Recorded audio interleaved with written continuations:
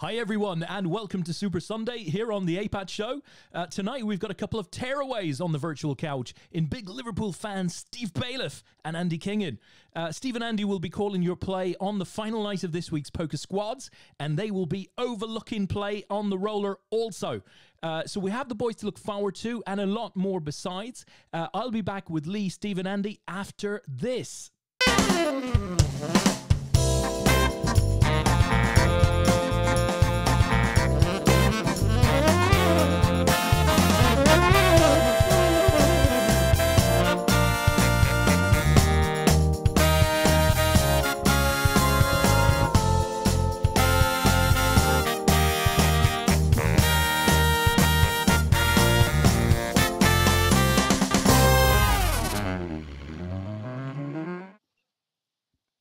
Lee, we've got the likely lads on tonight.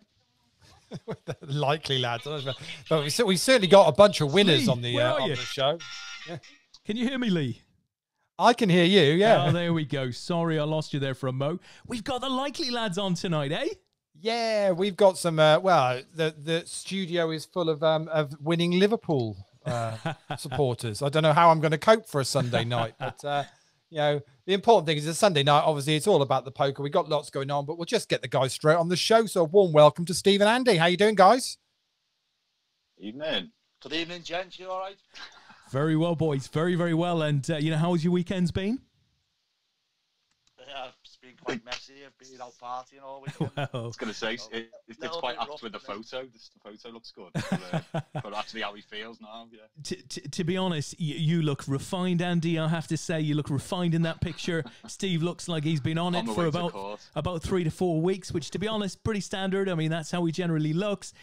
So, you know, are you still in party mode, Andy, over the football, or is that done now? Is that in the books, and we'll move on to next season? Oh, I've done plenty of partying at home. I haven't been allowed out yet. The wife won't let me out, so... Oh, it sounds very sensible. Maybe, are we going to see a sensible Andy Kingan tonight? Maybe we will, Lee. What do you think? Well, you never know. I mean, but it's very difficult, isn't it? Because I mean, we had a couple of days where Liverpool seemed like it was just party central, and I don't know whether then everyone kind of just went, oh, okay, we need to be a bit more sensible about this, and it's all kind of relaxed a little bit. And then you went and dropped points at home. Am I allowed to even say that? Or is that, you know? Listen, let's not I tell you what, it's far too early to go there, I think. Far too early, but we will go there. But, you know, who do we have along for the ride, Lee? So we've got Tris Chaplin is there, Andy Bayliss is there, Don Logan, Simon Lawler, Warren Brooks.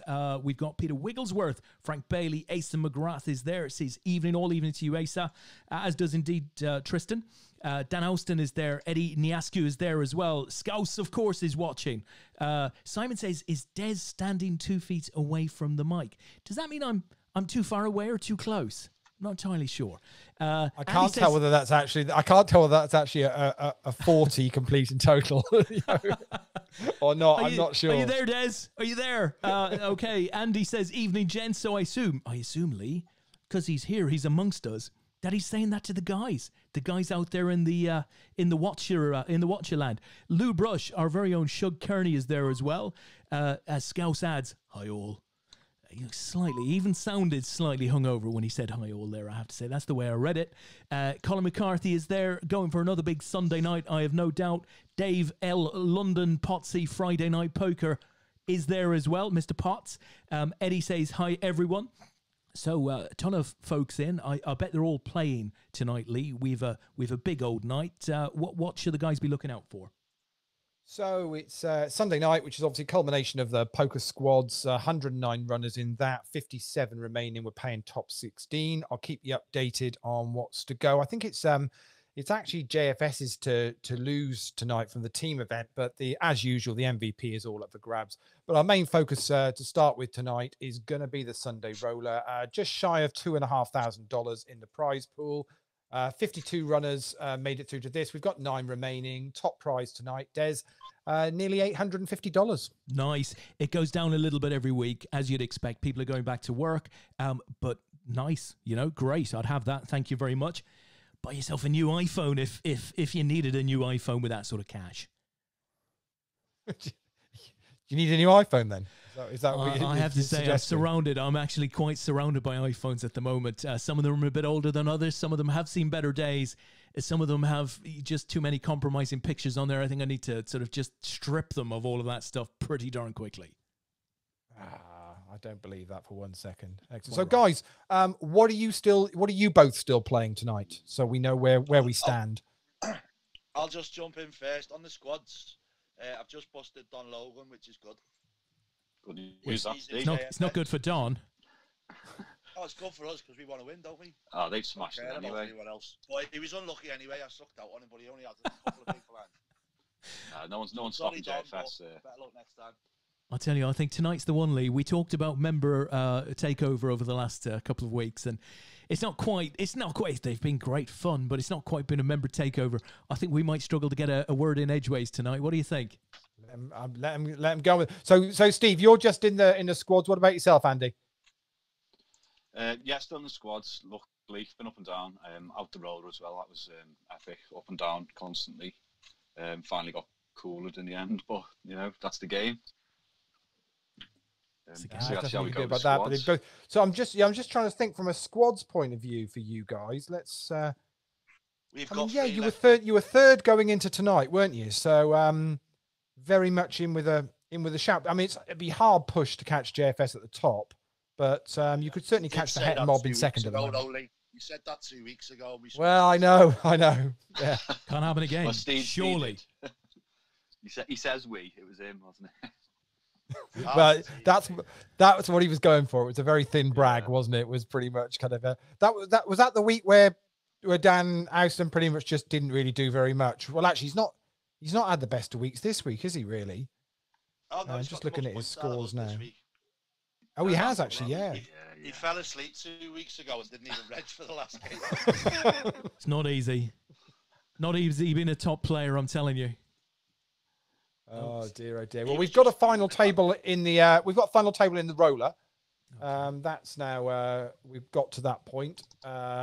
So Mark Griffiths is chip leader in that. Peter Monroe's there. Lewis Tabib's there. Adam Bromley's there. Dave Amos as well. Milan, Alexandra, and Rachel Lee is made it on there as the short stack as well. So good luck to all of you guys. We're actually paying top 7 in this, so. They'll have to play hand for hand now for the money bubble, Des, yeah? Lovely. Well, as you said, we are down to 8 there, guys. So what's up top? Did we say, Lee? Let's have a look. $847. $847. Nice. And we've got an all-in a call straight away. Milan with King 10 of diamonds against the Queens of Lewis. And he hits a king on the flop and ends up hitting 3 more diamonds as well to get the flush.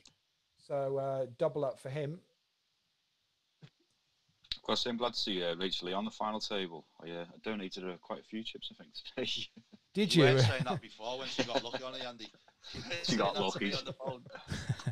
It's putting them to good use. That's the main thing, I have to say. It's played well and took me for a mug. So, Dave, That's listen. not what you were saying on the phone before. Listen, guys, Al Armitage, we are indeed fortunate, has joined us. So welcome to Al. Celebrating, no doubt, a North London derby win. I'd have thought. Al, he hasn't had too many good things to shout about on the football front this season, but he'll be very pleased with that one. Who else have we got? I didn't watch the game. Was it any good? I saw the result, but was it a decent game or? Didn't see it. No. The days of anyone's got the days of a North London derby being essential viewing, they seem to be a bit behind us at the moment. I'll have to say, but. Sure. There we go. I'm sure they'll catch up, yeah. Asa says, my 3 teammates are all gone already, so he's feeling rather alone. If I had some lonely music, I'd play it for him, but I don't, I'm afraid. Potsy says, not watching, just listening in. I've binned LBC in favour of you lads in the evening now. Wow. Oh, Potsy, times are tough. Times are tough. It's like a bad episode of 28 Days, this, isn't it, really? Wayne Parker has joined us, Wakefield Wayne. This man has more goals in UK team championships with different teams than anybody else on the planet. Stephen Fisher, like a gun for hire, isn't he? Oh, he's like a gun. He absolutely. It's a small gun. It's a small gun, but it's potent, right? It's potent. Stephen Fisher is with us as well, as indeed Carl, the Captain Pilgrim, is back. I have to say, and I hope you're well, Carl, Stefan, and Wayne. So what do you want to do, Lee? What'll we do? Should we just hand it over to the boys? Well, we've got the so we've got the roller up, so we'll watch that as Rachel got a double up as well not too long ago. So we'll do that. I mean, well, I guess the thing is obviously Steve's been on the show before, so we had a good chat with Steve, but don't really know much about Andy's background from a kind of poker. So how did you get into poker, Andy? It was in the army initially, I think. I'm sorry, I've just shifted there with Ace Queen. Got Deborah Roberts, unfortunately, woke up with Ace King and a bit of Queen on the flop in the squad. Oh, so dear. That's good news.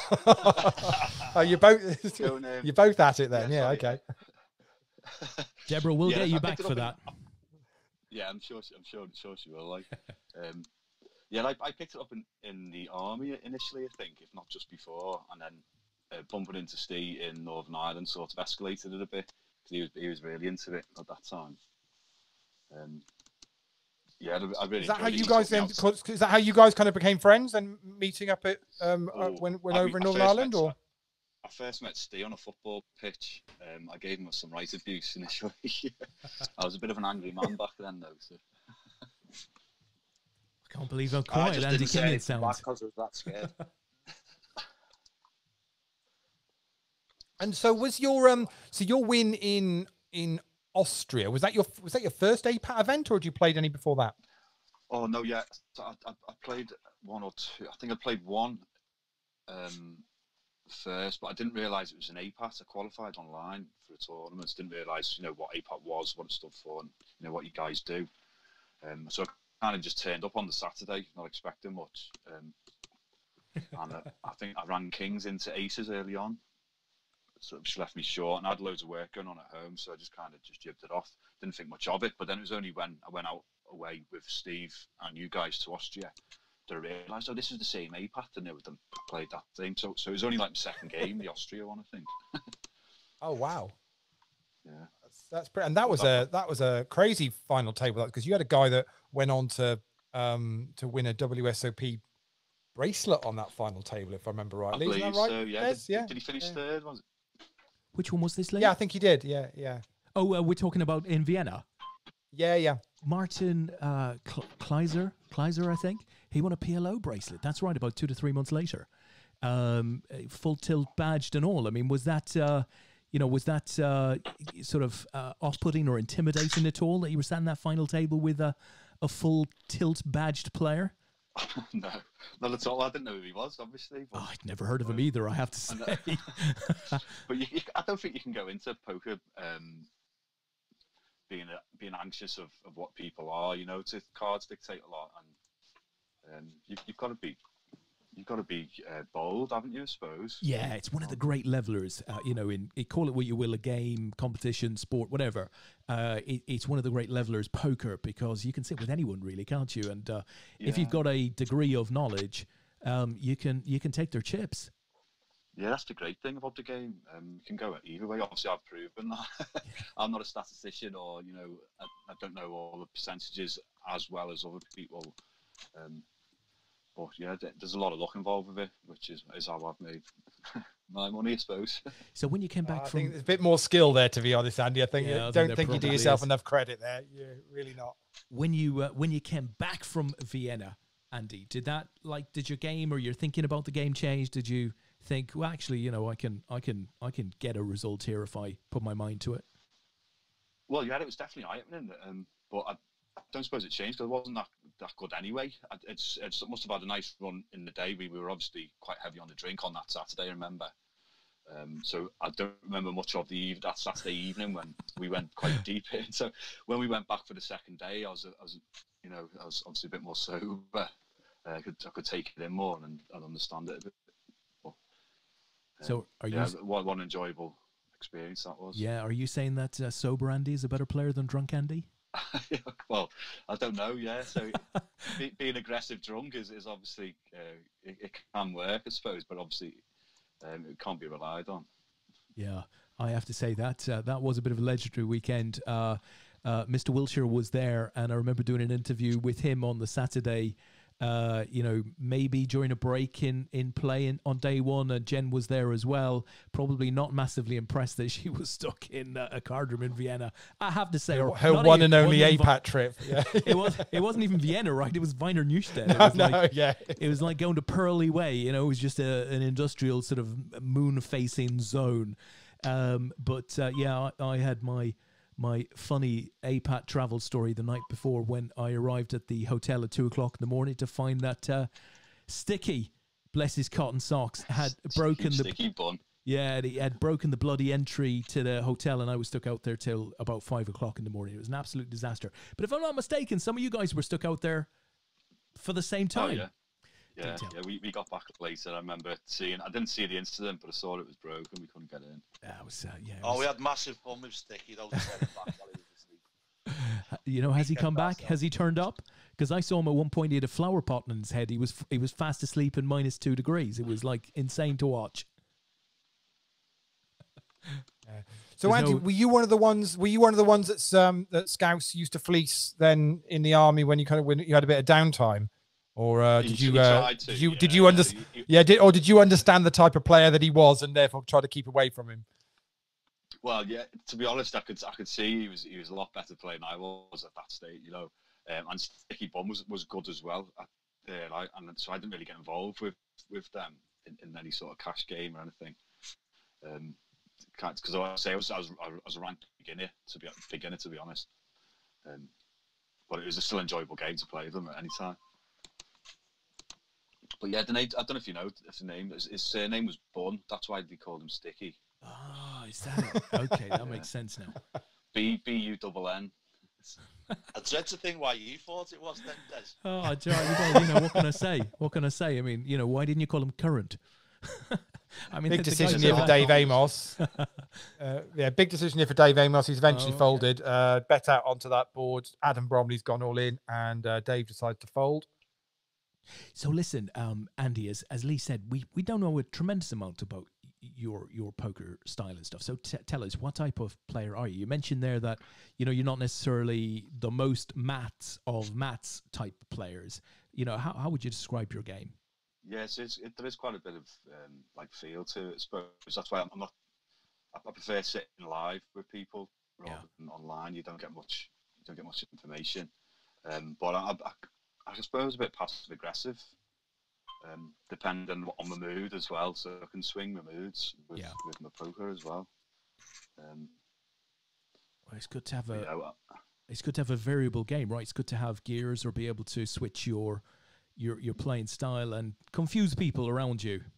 Yeah, exactly. So I had a good couple of results, as you know, with the championship games not long ago, and I played them both completely differently than the first one. I was really, I thought I was quite tight with it until later stages when I opened up, and then the other one I was really loose, and but both seems to work. I did get lucky on that second one, as someone's reminded us recently. I think it was Gareth Howard, actually. He's got a very Gaz has a very good memory for when things go against him. Yeah. I think it was anyway, but whoever was on the table who noticed it, I opened off. Well, I was a bit frustrated. I sort of shoved it with 18 bigs, I think, from under the gun with Queen Jack suited, which obviously is a stinker really. Right into aces in the big blinds, and I filled up, I think. So, but that kicked me on to obviously go and win it. So you do need a bit of luck in any sort of victory. Yeah, but as you say, Andy, you're quite right with it. I mean, it's a case of you get a little bit of luck at time. I don't think anyone would ever say that they won a tournament whereby there was no luck involved and pretty much just everything just fell, you know, as you'd expect it to. And actually, it'd be pretty boring if that happened, wouldn't it? Oh yeah. I mean, that is the one of the best bits of the game. You can just swing your style and make it as fun and enjoyable as you like by opening up on people when you're not supposed to. Steve calls a certain hand the hammer, 7-2 offsuit. Oh, a lot of people call it the hammer. Yeah, so as you got the hammer, it adds a bit to it, doesn't it? Bit of excitement knowing that you've got the worst possible hand to play with. Oh, that is horrible. Horrible. We've lost Rachel from the roller. She had pocket sevens, 7 on the flops, got it all in against Peter Monroe, and he's rivered the straight. He had the up and down straight draw, and chip leader Peter Monroe has knocked out Rachel Lee in 8th place. So unfortunately, she is going to bubble. Wow. Okay, that's unlucky, Really Rachel. nasty. Unfortunately, Andy, she hasn't put your chips to ultimate use. Good to get to the final, but no medal, as it were, no big win tonight for Rachel, unfortunately. So tell me, Andy, I mean, how do you rate your online game? Do you play much online? Oh, rubbish, absolutely terrible. I have the odd results as you've seen, but away from APAT, it's really poor. If you go and have a look on SharkScope or whatever people do, you'll find all the answers there. It's not great. We better not do that, Lee. No. Let's not go to SharkScope.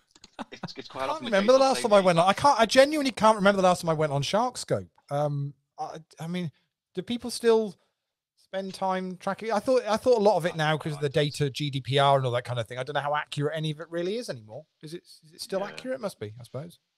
I've no idea. I had to look just myself, just to see what my stats were, and yeah, they weren't good. But as I say, away from APAT, I don't really play much anyway. And it's normally if I've been knocked out early, I'd go on then after the drink. So I'm not gonna be at my best level anyway.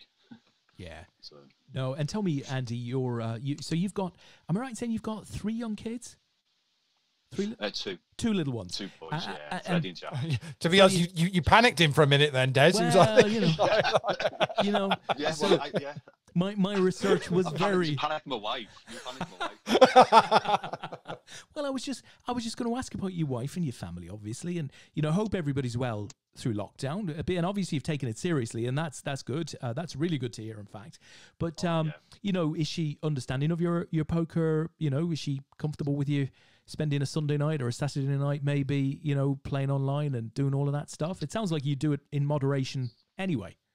Well, yeah, it was in moderation until squad started, and then it's like every night now. Sorry, Andy. Yeah, yeah. Sorry, Mrs. Andy. I have to say. But it's why we need a decent squad so we can rotate a bit. Yeah. Some of the lads. Well, you guys actually do it. You guys do it really well. I know when we talked to Steve when he was last on, and we were joking about the fact that you will happily drop whoever's the lowest scoring guy in your squad, even when you've won the whole thing. It's like that's the rules. So ruthless.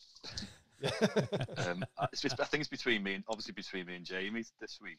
I don't even know if Jay's still in. I think you're all right. We haven't got any extra players next week, have we? Well, is Bill back? Because Bill's been on nights this week, hasn't he? I haven't heard back off him.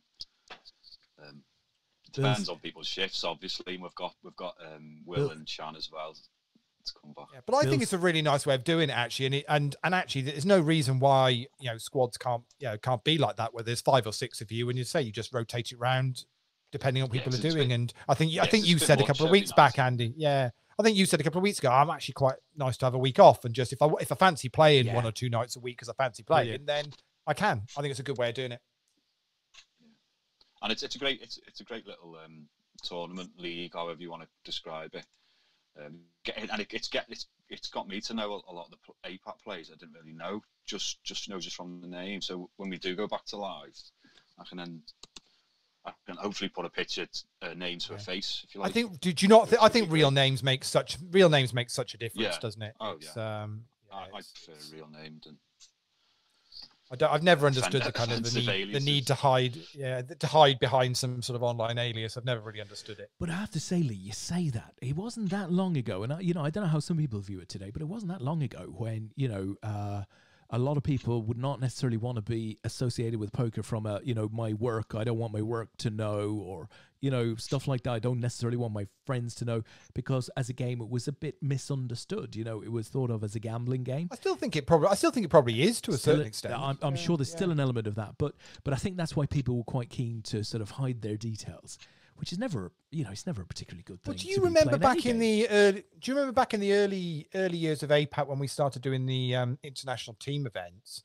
Yeah. I think it was specifically the German team. Yeah, we had to go through and actually change all of their names because they were really concerned that they didn't want. And I'm pretty sure it was due to employment. I'm pretty sure it was the case they didn't want to be. Absolutely. They're nice guys, and it wasn't an issue whatsoever for us. But genuinely, from a reporting point of view, they were really cautious about about being associated with poker. I've had numerous people come back to me over the years with, emails into customer@apat.com just asking for their name to be removed from the forum, from live updates from, maybe a year prior, because they were going for a new job and they were afraid of employers doing a Google search and finding poker. So yeah, I would imagine a lot of that is changing. I just instinctively, but it was pretty bad 5-10 years ago. I think it is difficult though. It is a tricky one because obviously with the internet now, it's so easy for people to go and do it. And most employers now will do some sort of online search of potential new employees. As we've got Jacks versus Eights versus Ace 10 here. Hello. Jack on the flop for Dave Amos. It's all she wrote, Not and there we go. Not going to get much better than that for him. Wow. I'll tell you, Lee, we have Natalie, I need a new handbag again, Bromley, in the chat box. She's just joined us. How are you, Natalie? I hope you're well. She's come in to Adam see... Adam is now third of 5. Yeah. So, she's like a bloodhound. She literally has smelt the fresh money, and she's just gravitating towards it. I like that. That's very, very good. I thought she was just going to come in to want to discuss Saturday's game. I mean, that was where I was going with it. It's still too to be honest. I mean, guys. I mean, the reality of it is everything that Liverpool are going for now. I know we'll talk football plenty during the night, but this is all about records now. And surely it's a case of if you get them, great. If you don't, it's no big deal. So everyone can give you a bit of a rib about it, but really, it's you've got the most important thing, which is going to be that trophy. Yeah, that's ultimately it. That is what every Liverpool fan have wanted for the last 30 years. Yeah, I think this is very much it's an in the moment type reaction, Lee. So it's an in the moment reaction, and it's very, very often it's for a short moment, right? It's a very short moment. I mean, I got really annoyed. It's embarrassing to say it. I got really annoyed on Saturday, and I'd got this new Sky remote.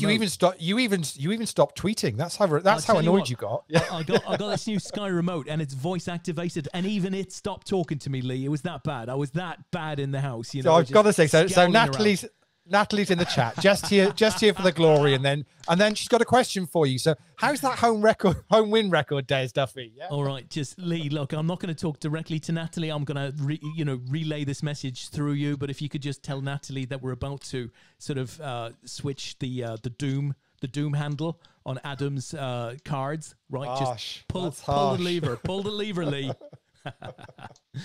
Yeah, it's very short, and I have to say, this morning I put out a nice, calm. Life is good. Life is not bad if you're a football fan of Liverpool. So and to be honest, Burnley. Yeah, don't begrudge them their. Do you know what I chuckled about the most? So I think a couple of weeks prior, or maybe a week or so prior, Klopp had been interviewed talking about giving players appearances for effectively to be able to pick up a medal. Yeah, and he'd thrown the whole thing about we don't give appearances away like Christmas presents, and we don't do really kind of quite hard hitting. I wouldn't dream to do that. And then, to be honest, he put a weakened side out on Saturday, didn't he? He didn't really. Yeah, he had a couple. There of was a number of the youngsters were out there. He'd only two, and they both worked their place. I was comfortable with that team. Yeah, it just didn't quite go the way, and I just thought, well, listen, if Mo Salah had converted his chances, we'd have been home and hosed long before Burnley got their equaliser. And do you know what? They could have turned around. How good was Pope though? Oh, he was How fantastic. good was Pope? Absolutely fantastic. What a goalie! England's number one ahead of Pickford. I would say so. Chaps, yeah. What do we reckon? 100%. He's only got little arms. He's only got little arms, Lee. Pickford. Don't need probably. To be honest, it really wouldn't have mattered. It's about his Everton goalkeeper. It's pretty much always going to be the Henderson can't be that. Henderson can't be that far away from being in that shout as well. I wouldn't have thought. For what? Sheffield United's keeper, Blades keeper. Henderson. Henderson, yeah.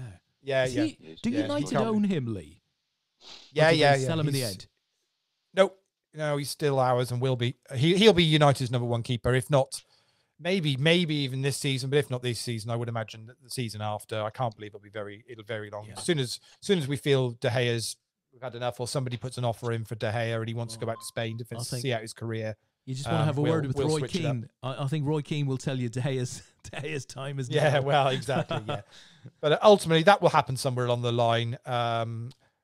Henderson's confident enough as Alexandra's all in with ace jack here against Peter's 8-9, and Peter's hit. Crikey. Yeah, Oof. Peter Monroe is on fire here on this final table. Knocks another one out. Happy for the other players because that's another ladder. But yeah, Henderson, I think, will ultimately be United's keeper. I mean, he's already proven it now in the Premier League, so it's just a matter of time. Yeah. But And he's still only 20. He's still only 22. I mean, it's ridiculous. Did you see the article the other day? It had an England, what's effectively would be an England under 23s team, and it was just insane how good this team was. It had Gomez and Alexander-Arnold in it, and Greenwood and Rashford and Sancho. Just unbelievable team that are all getting first team experience at the moment. Which, if you'd have said 10 years ago, England players under 23s and below weren't getting that sort of both all in here 9s versus 9s. But the way Peter Monroe's going, no, we're good. I was just expecting spade there, to be honest, the way he's running at the moment. But but it used to be 10 years ago that England under 20, 21 players, just couldn't break into first teams in the top divisions. And now they're all doing it. So do either of the lads, Lee, Andy or Steve, support England? I know you support England, but do you follow England? Because a lot of Liverpool fans don't.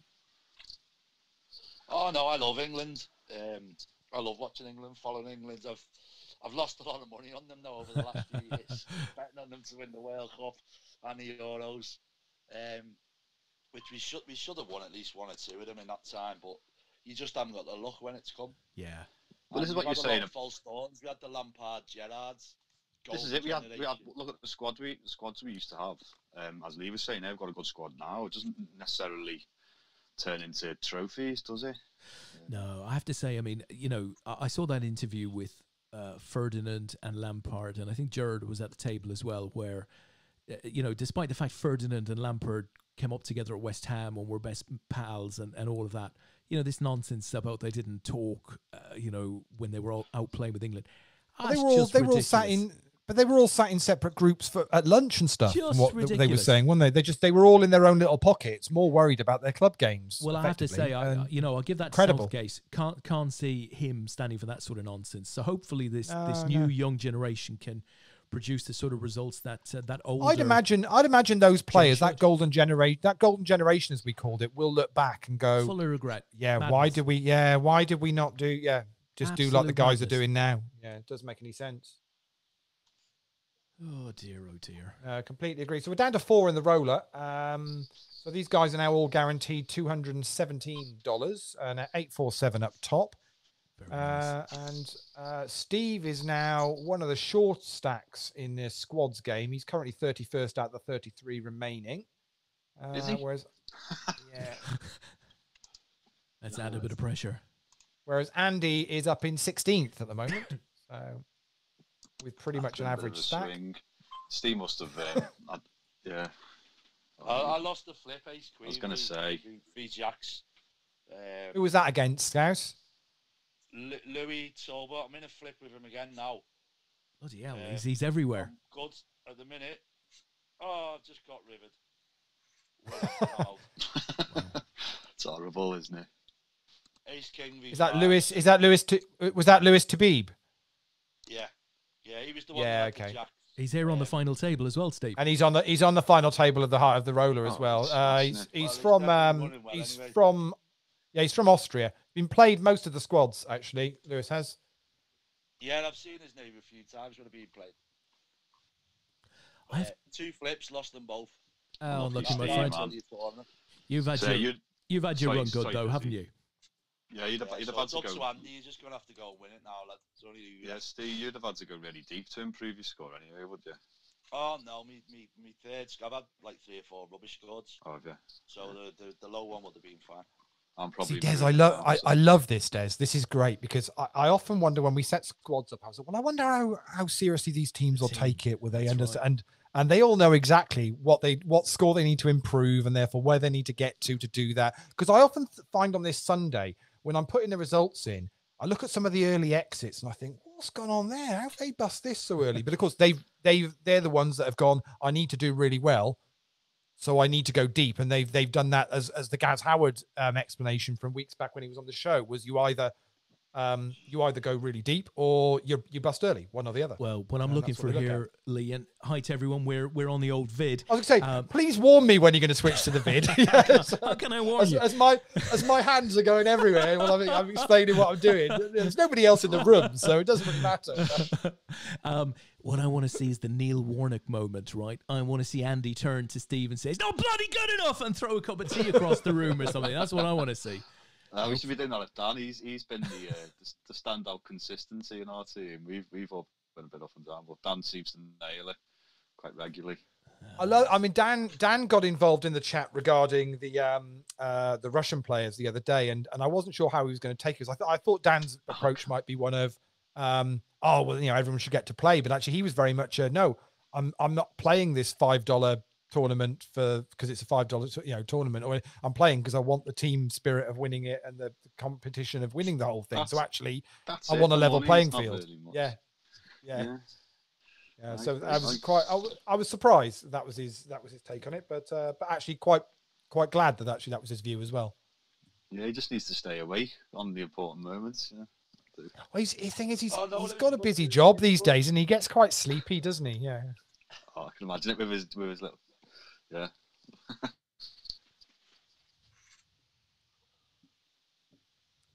So, do you guys know what you need to do now? Then is it looking? I think Andy needs to win, basically. We were 180 behind, so I don't think winning's going to do it. No, there's 177 is the points up top tonight. Oh, that's quite. Yeah, we were 180 behind, so I'm not going to improve that much. So how would you say that, Andy? Because of course 180 it's a famous number. Would you say 180? 180. I would say 180. Yeah. Do you want me to actually say it? Yeah, shout it. 180. Oh, there we go. There we go. I was going to say you've got to motivate Scouse, but you haven't. You've got to motivate yourself. So Scouse has to say it to you. Oh, and we see an all in here. Bloody hell! Is the Jack going to take it? Yeah, it is. I mean, Dave was short, so we've got our final three now with a massive chip leader in Peter Monroe, Lewis Tabib in second place, and Adam Bromley is the short stack. Good luck to the three of you. Guaranteed now $363. Natalie's just working out at the moment what she can get for that. Should do all right. Get half maybe a kind of a handle from a handbag or something like that. Maybe that'd be about it. It's like Desney's Ferrari, isn't it? I can buy It's like a jigsaw plan. Back carpet, isn't it? Yeah. That's right. About 15 years ago, I drew a picture of one, and I've just taken each little piece at a time. So where we are with squads then, JFS are still out top. They've only got Asa left playing.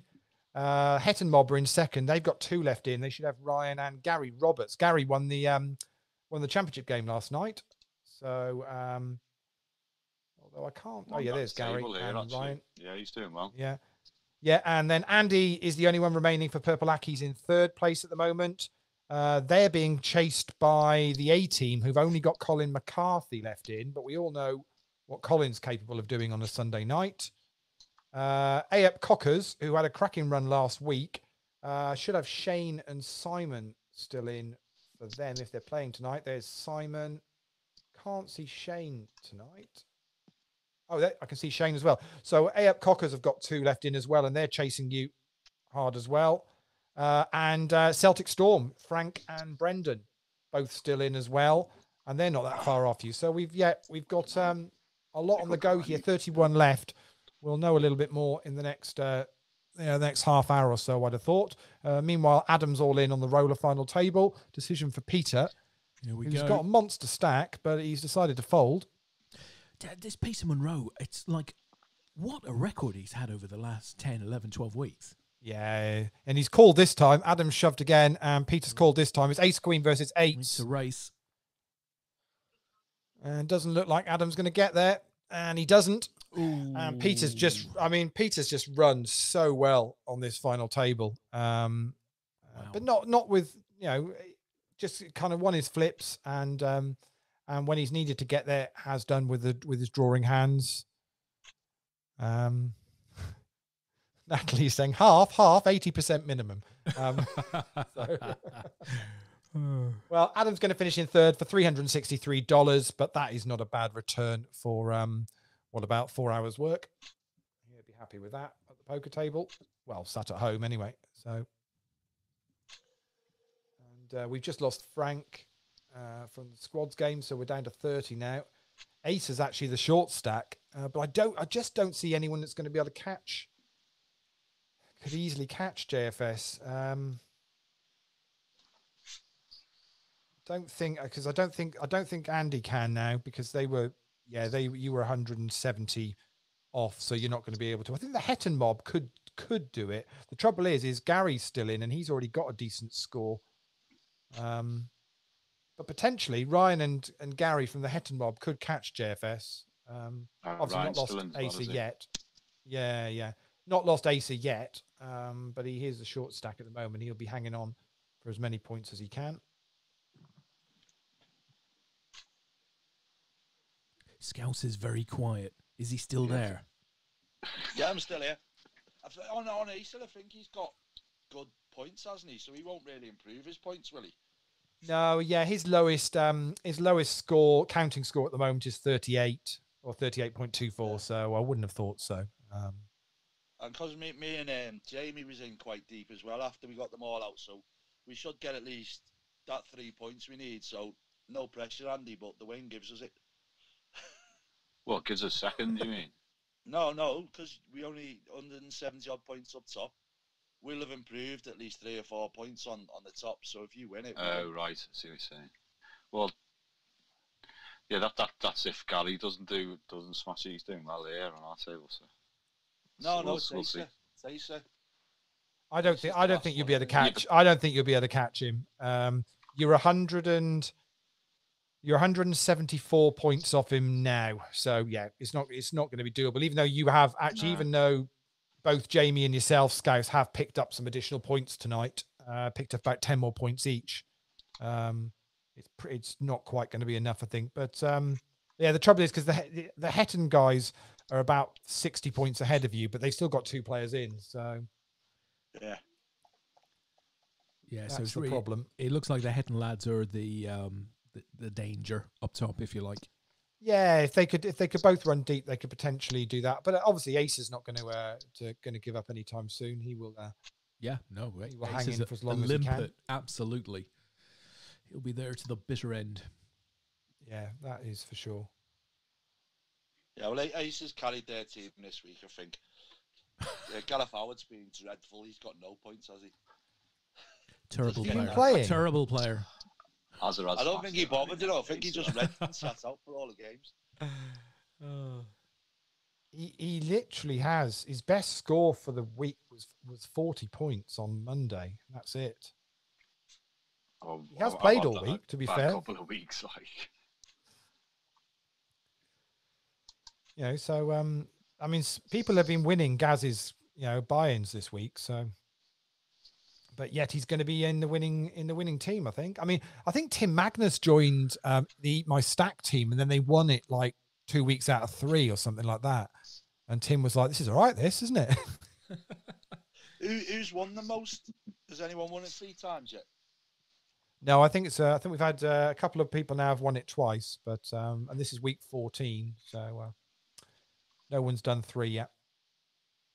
At least I don't think. But if they have, somebody will tell us in the chat box, because they're all very quick with their bragging rights if they have. So. Well, listen, speaking of which, Asa has come back and said, "No, we fight to the end," and we expected no less. And Gaz is indeed there as well. Good evening to you, Gaz. Scouse, I would have done better. If you tell Asa as well, it's a shame his team didn't fight till the end as well. They've been a joke this year. Rubbish. What a terrible defence of the title. Hold on. We just flipped back into football. Just putting a poke in. Yeah, I was thinking about who's on Ace's poker team at the moment. Bottled it this year. not one shout of Man City bottlers, but we got it all year last year. I tell you what, finishing 1 point behind. I tell you what, listen, there's no excuse really. City they've had a weird season. They've been brilliant and just poor, but you know they could still end up with 3 trophies, which would be a bloody great season, I have to say. What did you make of their draw in the European Cup? So I think we're going to have a decision tomorrow. Is it tomorrow? Yeah, apparently. Yeah, apparently tomorrow is going to be a decision. Yeah, so I genuinely hope it gets overturned. I really do. Oh yeah, well, we'll wait. You know, I mean, I understand. Why do genuinely you hope? Why do you hope? Justice needs to be served, but in the same respect, if they do get banned, it probably puts United in the Champions League then.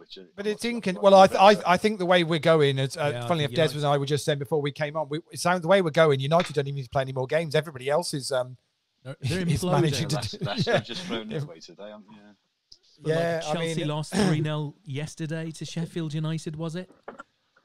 Yeah, if we can manage to, we've got our next 3 games are Southampton, then Palace, then West Ham. If we can, it might not even go to the final game of the season against Leicester. We could have it done there. But then again, we looked a bit ropey against Bournemouth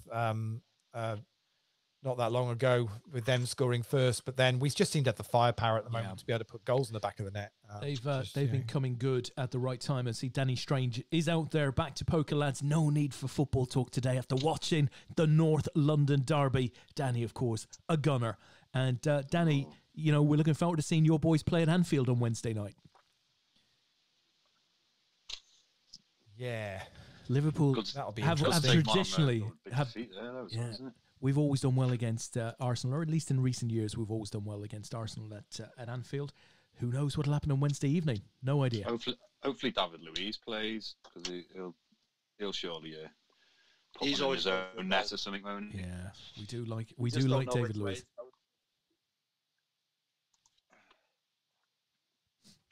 Yeah, David Luiz, go for a goal, but you just never know which net it's going to go into. Sideshow Bob, eh? So what did you make of City's Champions League draw? That seems to have been a blooming tough draw. Who did they get? Well, they've obviously got to do the second leg against Madrid, and they're looking good there, but you wouldn't rule... Hello, what's happened here? Peter Monroe gets there on the river. Jack 9 against pocket 7s, and he spikes a 9 on the river to end the way that his final table has gone. So that's the roller completed. Peter Monroe, $847 for first place. Very well played to him. Lewis Tabib, who was Steve's nemesis in the squads game tonight. Well, he finishes in second place in the roller for $568, and Adam Bromley finished third for $363. Well done to all of you guys. Nice. We will focus on the squads.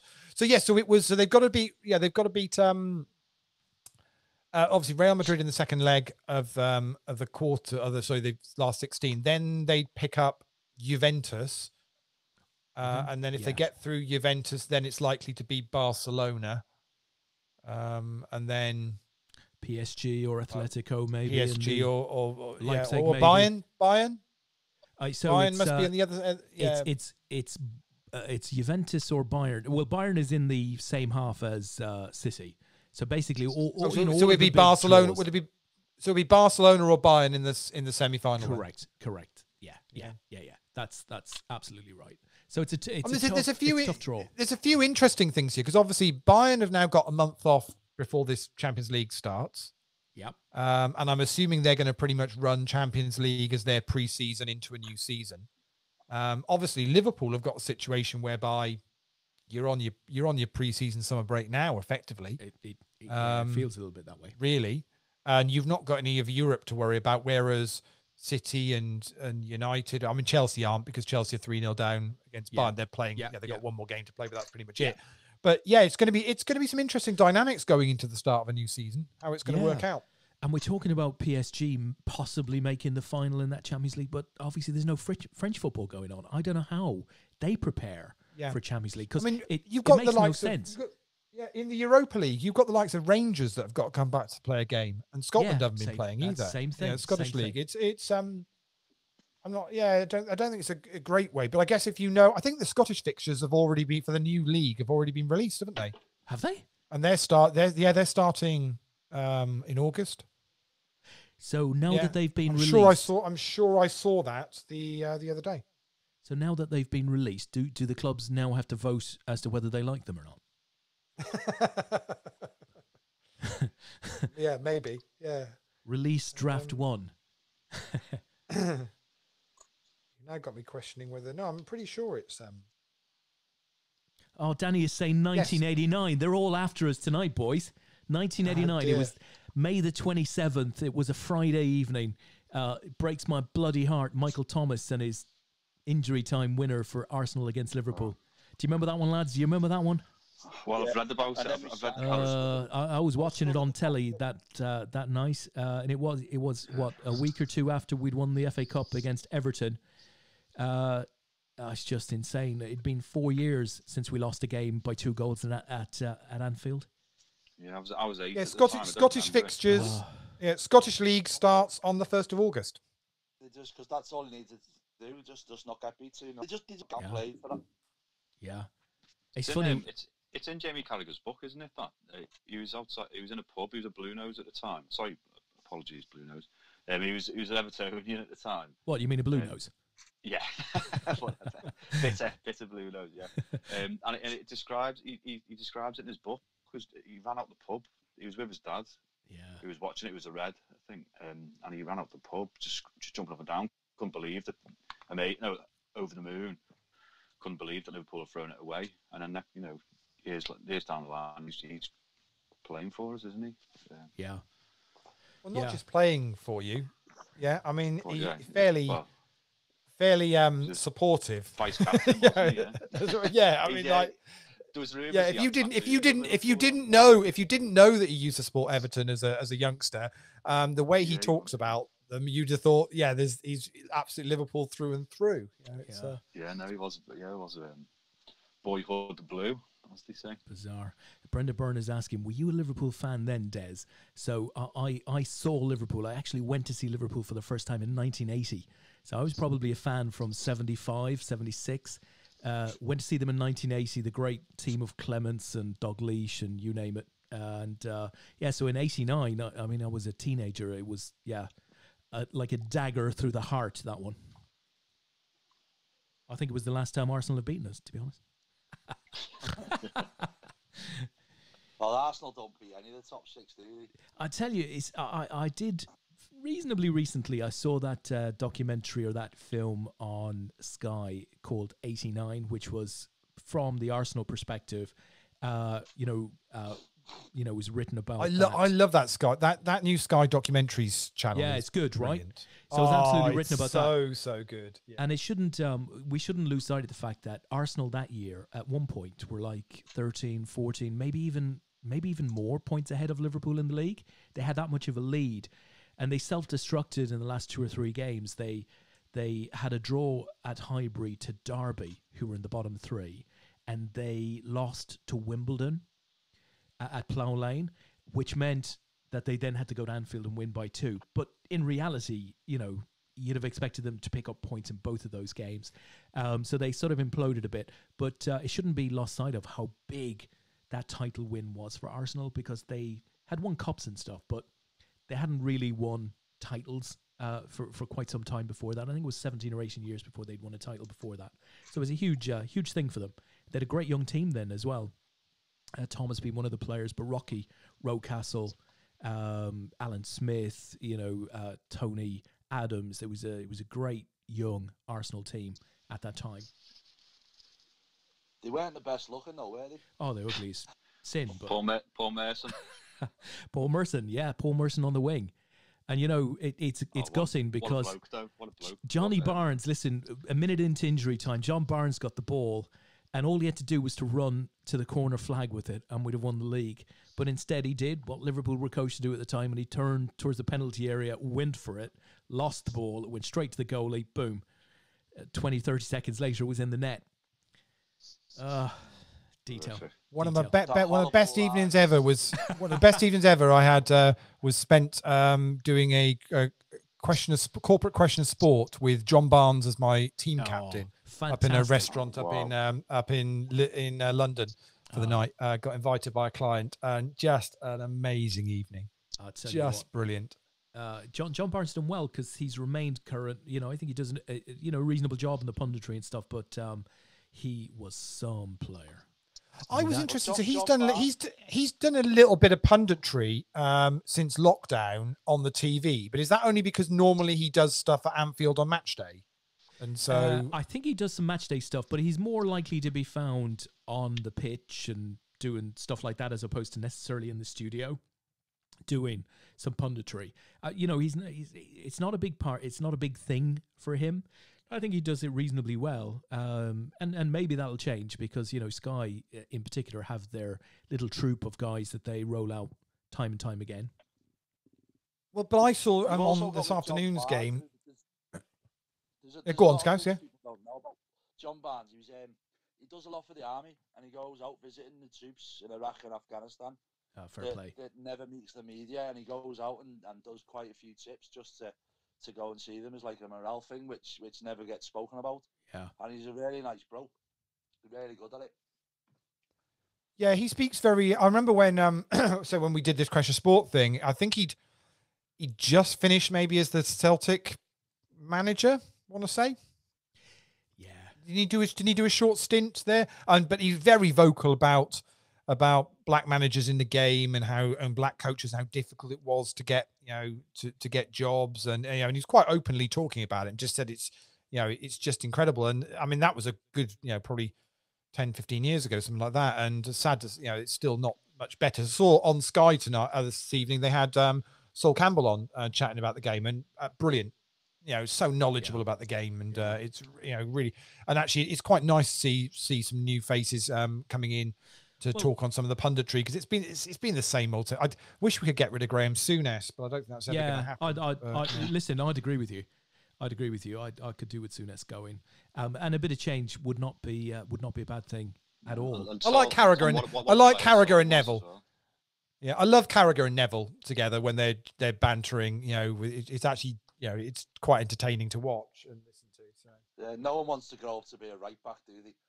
I used to be a right back. That was the quote, wasn't it? Yeah. No one wants to grow up to be a Phil Neville, Gary Neville. Yeah. Well, maybe Gary Neville, but definitely not Phil.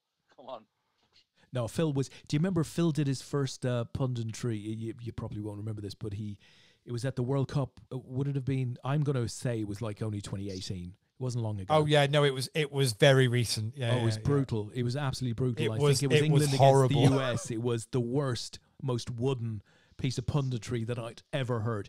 And to be honest, it was on I think it was on the BBC or something. So it was a big, big game, and you can imagine how nervous the guy was going into that scenario. But he was terrible. So he's made a better fist of it since, of course. But he's quite lucky to get another chance, I have to say, after that first disastrous episode. Well, the worst pundit's got to be Michael Owen. He's got the personality of a tree. Yeah, magnificent player, but very light in his opinions, I have to say. Well, even as a player, he was, as soon as he hit 23, 24, it was just all downhill. He had a bad injury, didn't he? He did. His pace was paramount for him, and his finishing, and he lost a few yards, didn't he, after his injury? Yeah. And it cost him. Tom Banks has just reminded me of one of the best football headlines ever that obviously follows John Barnes whilst he was at Celtic. The Invercali go ballistic, Celtic are atrocious. Yeah, what a great football headline. I was just trying to read it. I couldn't make it. I was just trying to work it out what it said. Yeah, I said it like that. It makes sense. Yeah, Invercali go ballistic, Celtic are atrocious. That is one of the greatest headlines of all time. Love it. Dear. It's like, what's that? What's the Scottish score line that ever was it? Was it 4 for 5? Yeah. Yeah, we talked about it for years, and they ended up in a penalty shootout a few years back, and it was damn close to being exactly that. Oh, love it. Absolutely love it. I played in an old firm as well. It's not quite on the level of Celtic Rangers in Scotland, but it was in Northern Ireland for local teams. Oh, holy Christ. Yeah. And you can imagine the touch lines going off. It was Scarborough Rangers against teams like Armagh, Celtic. It was Jesus. It was good fun. But there was nothing to. It wasn't as you'd imagine, over the top aggressive. It was. I think both sides respected themselves, you know, and it didn't go mad. But yeah, to say it played like an old firm is good. Falls Road, Celtic against what? What was the other place? Shanklin. Shanklin Celtic. I was Scarborough Rangers. It was. Oh, I'd stay well away from that one, I have to say. Yeah. Yeah, just popped in for a look. Were you playing, Andy? Yes. So I was in the army at the time, but on a Saturday, I used to go out and play for a local team. No, happy. I didn't tell the army about it, obviously, but no, probably shouldn't have done it. Did your pub know you were army? I assume they did, but like, was that not a bit fruity back in Northern Ireland? I mean, in saying that, you're not that old, so how far back are we looking? And I'll give you a sense of how fruity it was. So it's probably 15 years ago, if not a bit longer. 2005, 2004, in that sort of area. Yeah, I think I left 2008. So 2002, I was over there with you, I think. I left 2008, 2007, so I only did 3. So yeah, 2004 onwards, it would have been. Wow. Yeah. Go back 10 to 15 years prior to that again, or I think you'd been a bit different. Stay away from the local football games. Well, one of the games it was a cup game, so we went away from our local area, and it was South Armagh, which is a big red zone for any sort of red, white, and blue people. I mean, I wasn't biased into any side at all. I was just doing my job, enjoying my football. Yeah.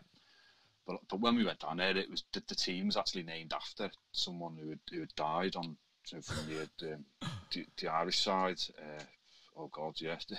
But the sidelines were heavy, but there was no animosity. I think it was obviously a tense game, but nothing happened. It was great, and it was an eye-opening for me to see that even despite the troubles, that you can have a game of football without anything escalating. Of course, bizarrely, given the situation in Ireland over many years, the fact that they've got one rugby team. And that the Gaelic is played across all 32 counties, like it just shows that sport can be a great balancer. Yeah, I think that's a great way to put it. And it's a way for them to prevent any sort of aggression, legally as well, if you like. Getting heavy tackles or whatever, it's part of the game, isn't it? And I think as long as it doesn't escalate, as I say, and turn into something a bit more. Well, if Danny's still on there, obviously heavy tackles, we should explain to him what that is, because it's clearly not part of the Arsenal game. they're a bit soft, aren't they? Well, you see, they'll come to Anfield now on bloody Wednesday night and stuff us again. They're a sleeping giant, aren't they, Arsenal? They're a big club. Like, you've got a couple of interesting games. You've got Arsenal at home, and then you've got Chelsea as well, haven't you? Yeah, I saw the programme cover for the Chelsea game. It's just the Premier League trophy. And underneath champions. It's going to be a program worth getting. Chelsea aren't going to. I mean, Chelsea aren't going to turn you over on the night. Well, they have to, don't they? Trophy, are they? They absolutely have to. Yeah. I mean, look, we know now that it's not enough to say we need this number of points to get a points record or whatever it is. You have to come and play your best and score your goals. If you don't do that, any team in the Premier League will turn you over, as Watford have done to us. Burnley effectively turned us over the last day. So, you just can't not be there at 100%. So the game is going to mean more to Chelsea than it will to us. Mentally, if for no other reason.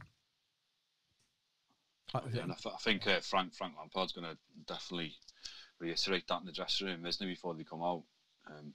Well, they're likely to be in 5th position in the league by the time they line up for that game. It's a massive game. Like, I mean, that's huge, right? Yeah. He's got bloody Timo Werner and others coming in, and if they have no Champions League, it'll be a disaster for Chelsea. Yeah. When did they sign in Timo Werner? I was a bit shocked by that. Yeah. Well, money talked there.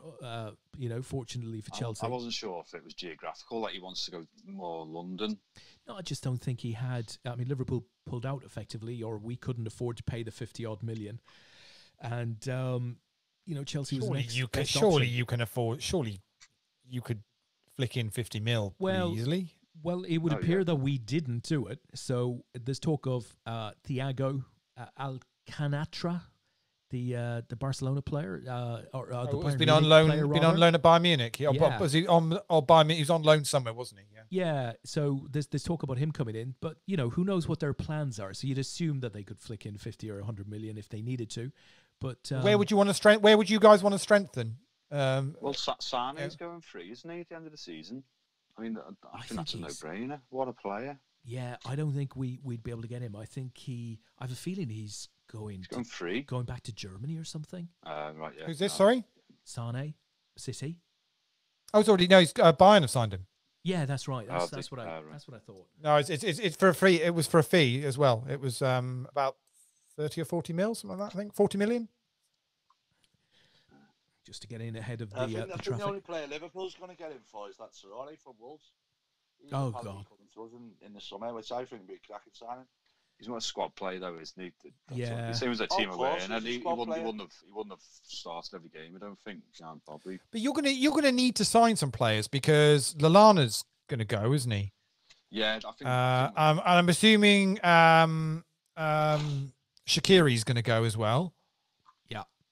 So they're I know you've got some youngsters coming through, but I mean, obviously, one of yours has always said you'll never win anything with youngsters. So it's a case of he was well proved wrong, though, wasn't he? Yeah, exactly. Yeah, completely. But I guess you can fill the squad with some of those, but ultimately, you're then quite heavily reliant on that first 11 of yours, or certainly the front line staying fit for the for the season. And we always know it's harder to try and defend a title. I'd expect us to make a couple of signings. I think we're desperate for a fourth quality, forward. And Mbappe's got to be on the list, hasn't he? Number one for me.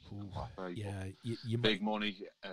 You might need to see Salah going out to see Mbappe coming in, though.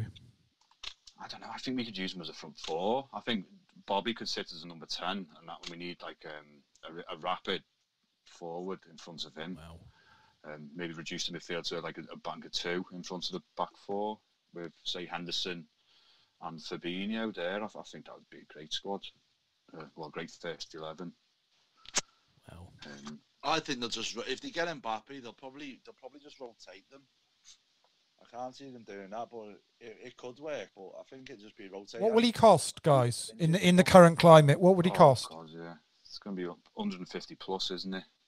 But the fact is, if they were going to sell, if they'd sell for 150, you'd say spend the money, yeah.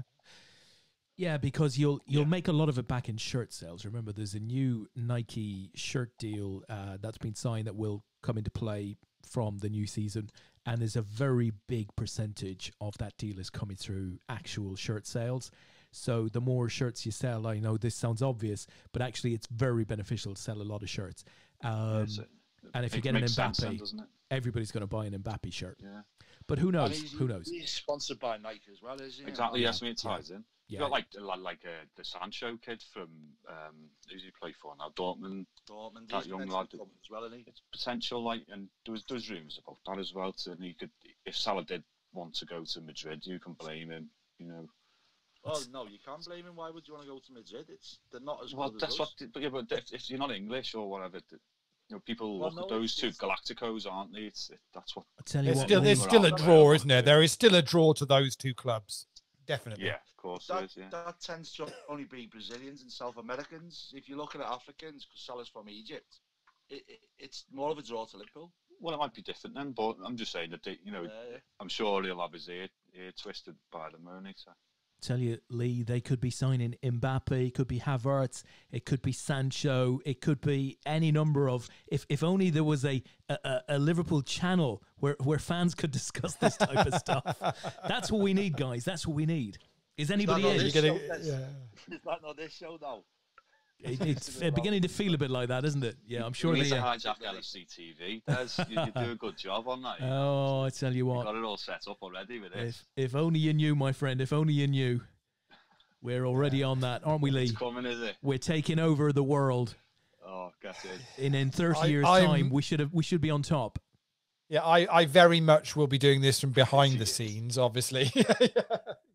Yeah.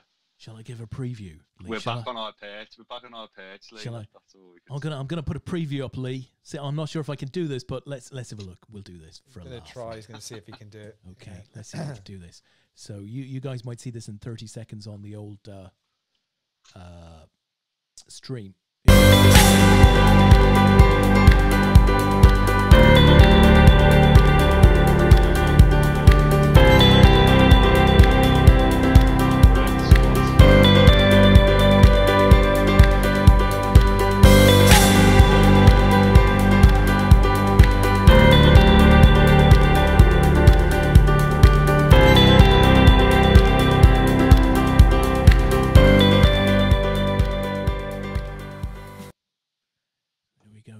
You'll see that in a couple of seconds on the stream.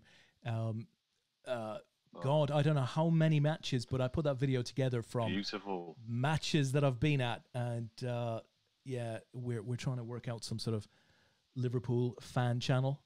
Oh, was that Shrewsbury? No, Chester. You saw Chester in there. Was the it's the all one. pixelated for me. Sorry. Yeah.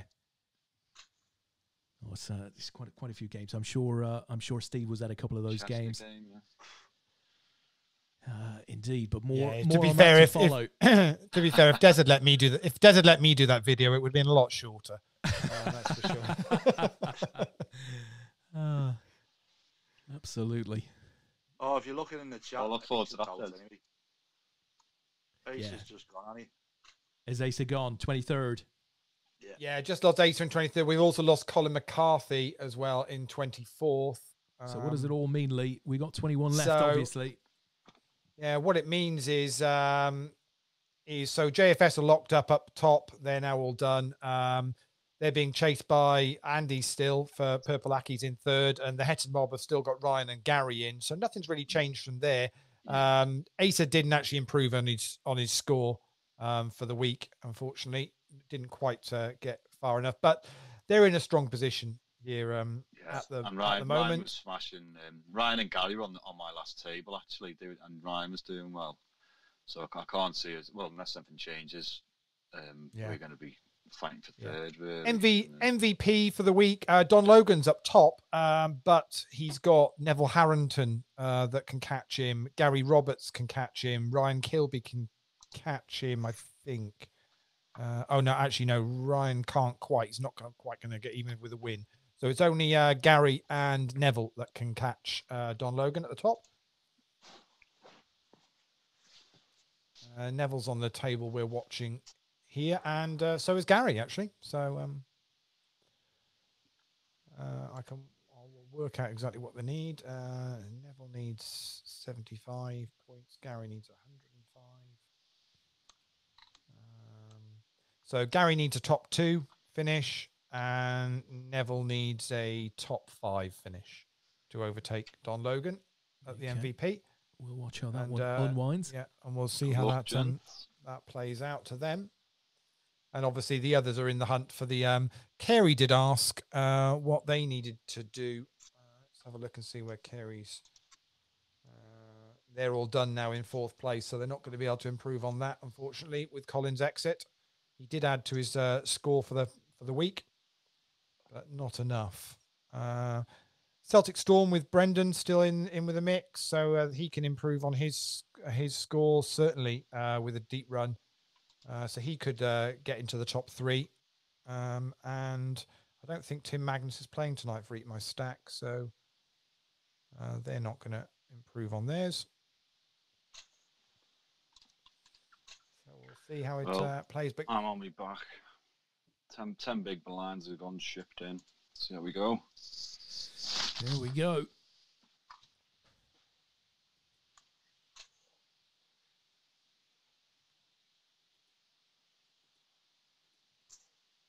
Oh, running sweet screen, lovely. Ouch. Oh yeah. Oh, hang on. Spade, get in. Boom. Oh, What's happened? No, yeah, I got it. Oh, he's fucking. The straight over straight. Oh man. I misread it there. Yeah, he flopped it. Unlucky, Andy. We just put your hand up. We saw the end of it. Ouch. Yeah, it looked tasty on the flop, but yeah. No, he had the Good diamonds night. covered. So you 4 out there, or 3 out there, and then he got lucky on the end to it. Was straight. Was it rivered on the turn? He rivered, yeah. Yeah, standard. I can't see the history though, but it looked like you turn the straight, and then because he had ace queen, he hit a bigger straight on the end. You both had the No, diamonds. he hit Broadway on the turn. Oh, did he? Yeah, he hit Broadway on the turn, so it was There's 3 diamonds, and you both had diamonds, but he had the ace. Yeah, all good. I was fighting that for a long time.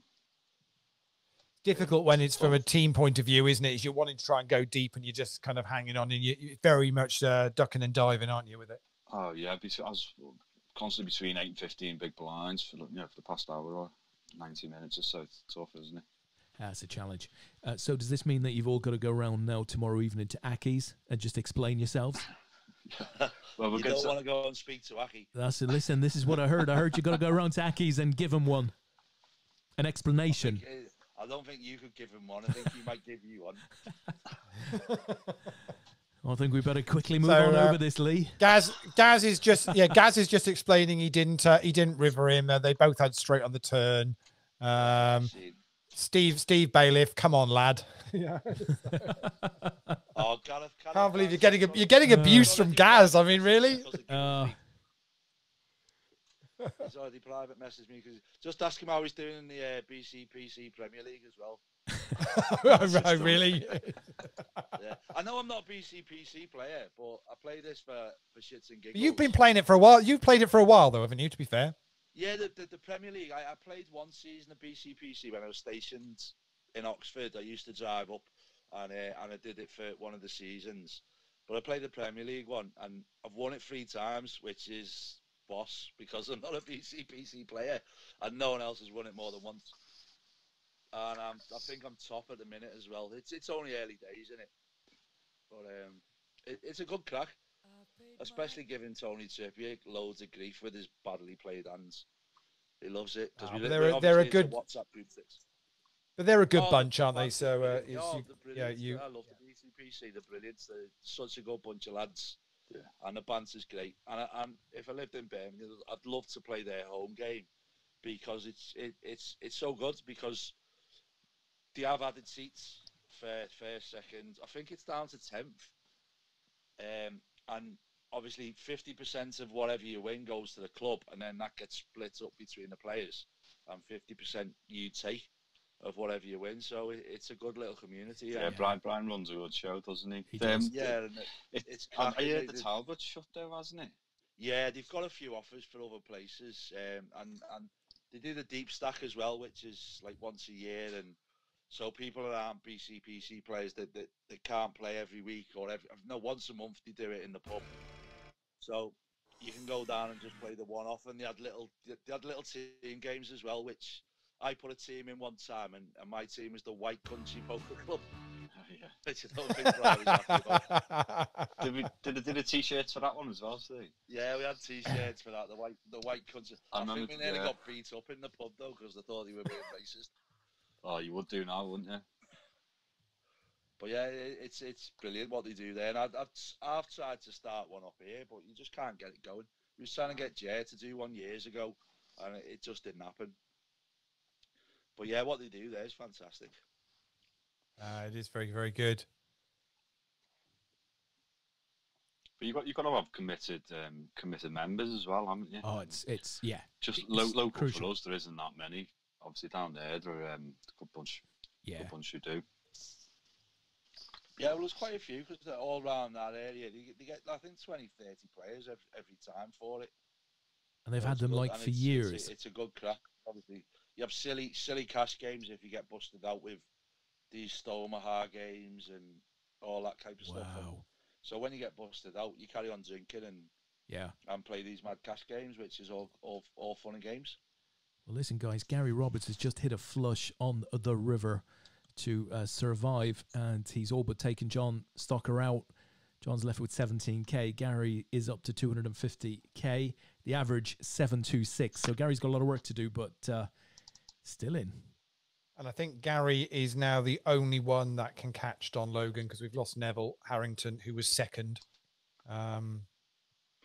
So just looking at Neville's score, yeah, he's not added enough Gary tonight. So Gary is it. Needs a top 2 finish. 10-8. Ryan He's hits gone. the. Ryan love an hits the upset. flush. Yeah. Of course, and what you've now got is Ryan and Gary here are the 2 Hetton guys that are chasing down JFS at the top. Who's Airsley playing for then, Lee? They dropped him last week. What? Oh yeah. What? Oh, it was the Hetton guys. I mean, honestly, they don't mess about. Oh, it's like the Night's Watch, isn't it? Just You're gone. You're out of there. Honestly, Out they of sent him north. They sent him north of the wall, and he's not been seen for the last week. Wow. Wow. Shocking behaviour to expel the warden of the Northeast. But I'll tell you what, looking at this now with where Gary and Ryan, certainly Ryan's stack as well, I think the Hetton mob might do this. I really do. They'll do with both of them, yeah. They're both still in. They can both they need to make up 119 points. And they've got 2 of them still in. Ryan's lowest score is 22 for the week. Gary's is 30. So they could do this. It's on, as they say. Interesting. But they're going to need to both, certainly. Well, I mean, if Ryan won it, I think that would be enough. Actually. What was he? 177, so it'd be 150. Well, Gary Roberts is all in again. Yeah, it would be. Yeah. To be honest, if Ryan wins this, it'd be enough without ignoring what Gary does. Wow. Okay. So the team event is still up for grabs, is very much so. But JFS are in the clubhouse with 728 points and 119 behind of the Hetton mob. But we've got Gary and Ryan still in. So yeah, this is all up for grabs. That is for sure. Yeah, I think United's Europa League draw was actually okay, really. I think we avoid Inter Milan till the final, which I guess are probably the biggest team in there, just from a fact that I think there's so many ex-United players over there now. Just talk us through it, Lee. Who'd you get in the quarters? Oh, somebody, and then somebody else. On it, the Europa League is. Not great. Well, there's always a semi-decent team or 2 in there. So, and it won't be easy to win it. I mean, I know you're playing well, but it'll still be. It'll still be a tough ask, particularly when it goes into a tournament setting. I think that's a complete unknown really for this type of competition. I think it's going to make great viewing during August. The Europa League. Yeah, I think I might be tempted to watch United's games. I like the fact that it's all on. It's all going to be on. One venue, and so it'll all be done in. Yeah, all be done in sort of 2 weeks. 2 weeks is it? I think roughly. I think they're doing it all. They're both happening at the same time, aren't they? I think. Yeah. Well, I mean, the league will be over in a week and a half to 2 weeks' time. So I guess then it'll be Europe for what 2 weeks? Are they doing the Champions League and the Europa League consecutively, or? Yeah, I think we play. I think we play our second leg, last 16 game or whatever, on the 5th or 6th of August. Well, that's a waste of time straight away. You what about 5-0 up? We're 5-0 up. Yeah. Oh, it's crazy. But I've got to play it. Yeah, got to play it. But you've got to play it. It's Gary's all in here and gets it through. So we play. Yeah, so we've got the round of 16 second leg on Wednesday, the 5th of August, and then it all then starts after that. And our last Premier League fixture is the 26th. So you've got about 10 days. Oh, that's perfect. So who have you got, if you remember? Don't obviously go searching it out, but I mean, do you even have the chance of a tricky semi-final, or? Can you just comment what a great fan he is? He's not a clue who his team's playing, and the only chance they've got of a trophy this year. Well, we've got semi-final of the FA Cup as well. We've got Chelsea in that. So you could win 2 cups. It's true. You guys aren't. Yeah, you guys aren't in that one either. So don't worry about it. That's fine. Oh dear. So, we had more important things. That's to play right. for. Christmas came early for Liverpool this year, Lee. We're done. We're dusted.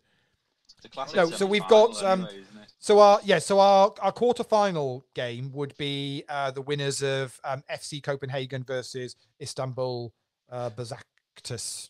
Besiktas. And they're 1-0. They're 1-0 up. Now, They're 1-0 up at the moment. So you'd always be tempted to say, a good pundit would say, "Oh, a trip to Istanbul is always going to be tough. It's long. It's going to be," but it's not though, is it? It's going to be like in Portugal or somewhere. Where's this tournament being played? Germany. Oh, nice. Okay. Once they get through the go on. Some European pedigree teams still left in there, isn't it? Yeah, well, this is what we're going to find out. Do you play any? I mean, well, there's so you've got no, so we don't, so we potentially could play Wolves in the semi-final. Okay. And then Inter Milan potentially in the final. I mean, other teams that are in there, Sevilla. Sevilla are playing Roma. Always a good team. But so Sevilla versus Roma in the round of 16. That hasn't had a. Roma's a good team. You know, they're that game and the Inter Milan Getafe game are both being played as single leg games in Germany to get those finished. Anything that's already had the first leg play, the second leg is being played as it should, where it should be. Yeah. And then everyone else then plays in Germany. But I mean, Frankfurt are still in, but they're 3-0 down to Basel. Don't like either of them. Wolves potentially. So you wouldn't, you definitely wouldn't fancy Wolves because, you know, they're a decent and team. And Bayern Leverkusen, who were 3-1 up on Rangers. So and they were in the Champions League, so they obviously dropped down. It'll be interesting to see. Leverkusen, the ones United that as well are in form, so it could be an all in. Yeah.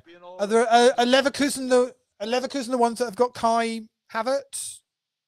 I think they are. Or is he? Yeah. So, and he's supposed to be on the move, isn't he? So, there's going to be some interesting transfers because there's some rumours that there's some players that are up for or looking to be transferred that might the transfer goes through and they won't be allowed to play the European games. Well, no, if the transfer goes through. Or the transfer's been agreed, and what I'm saying is that the deal is that they won't get to play in the. That's fair enough. And I think Timo Werner was one of those, but whether what they're still in, I'm not sure. Well, Leipzig in it. Yeah, Chelsea aren't going to be in the Champions League for long. Because Leipzig is still in, aren't they? Yeah, Leipzig I think are playing Atletico Madrid in the quarterfinals. That would be a good match. Should have been us. Should have been us. Yep. But I think it's a bit wrong though because it's still this season. If it's a closed season transfer, they should still be able to play for them. Yeah, I think what Lee is saying. The way I assume this is, it'll be a negotiation. They'll say, "Well, okay, if you want to sign him, it'll but be we don't. Well, no, it's not just don't play against us. It'll be that they don't want them to play in that August games. It'll be if we're doing the deal. It's basically that's it. And I'm pretty sure Timo Werner was one of the players that they were talking about where the deal's been done. And basically it's yes, you can finish your German league, but ultimately, you won't be able to play in the latter stages of the Champions League. So it'll be for the new season. That's a bit harsh. That's really harsh, especially for the player as well as the club, because you want to win a Champions League medal, don't you? Well, if he's willing to do the deal with that as a clause in it, if he signed the deal, got to stick to it.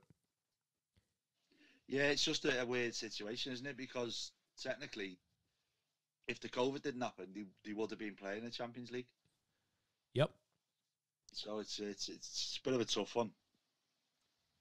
Well, if COVID happened, we'd be in the middle of the Euros, or coming to the conclusion of the Euros by now. Actually, wouldn't we? I think it'd be close to finishing now.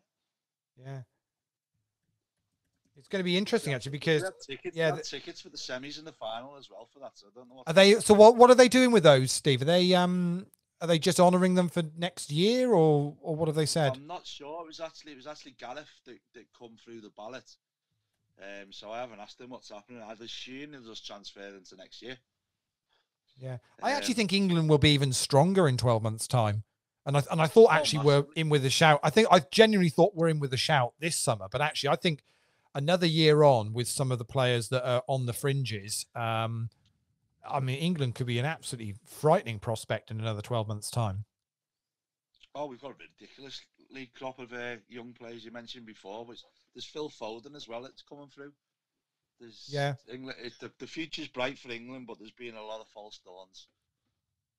Yeah, as you say, it's you don't quite know where it's going to go.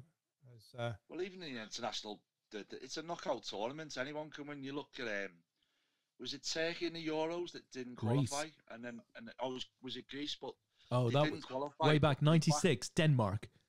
Was it? Yeah, if you're going back that far, 88 was it Denmark in 88 or 92? Was it Denmark? It was Denmark won the one in England, didn't they? 96. Who was the team that got backdoored into it that didn't Denmark. qualify, but the Czech Republic? Yeah, Denmark. I'm pretty That sure was that Denmark. was Denmark in '96 in that- England. No, it wasn't in 96. Was it It was not in 96? 90. It was 90. It was 92. Was it 92? Yeah, it was 90. It was 92. So 88. Laudrup brothers. Yeah. 88 was the Dutch, wasn't it? Yeah, they were lucky. And then 92 was Denmark. I'm pretty sure it was 92. What about Big Jack? You mentioned 88. Obviously, Big Jack took Ireland to the Euros in 88 in Germany. Very unlucky not to make it all the way to the semis. But Big Jack lost his battle yesterday. Sad to see him go. Of course, an England legend, winning the World Cup in '66. No, it's bad. Yeah, I hadn't heard that. Yeah, very sad. I saw the papers this morning were talking about, he should be knighted now, and how he's. I don't know how that whole team wasn't just knighted. Wow. Here's he gets a bit of luck there. As he gets a bit of luck, yeah. I don't quite know how that whole team. When you think we have a Sir Andy Murray now who's still playing the sport he's good at. How on earth that 1966 winning team, the only English team to have done it, didn't all get knighted and recognised is amazing. Bobby Moore got knighted on the back of it, as did Jeff Hurst. Why nobody else? Really weird, isn't it? And Alf Ramsey did as well, didn't he? I think. How strange. Yeah, it's really when you see some of the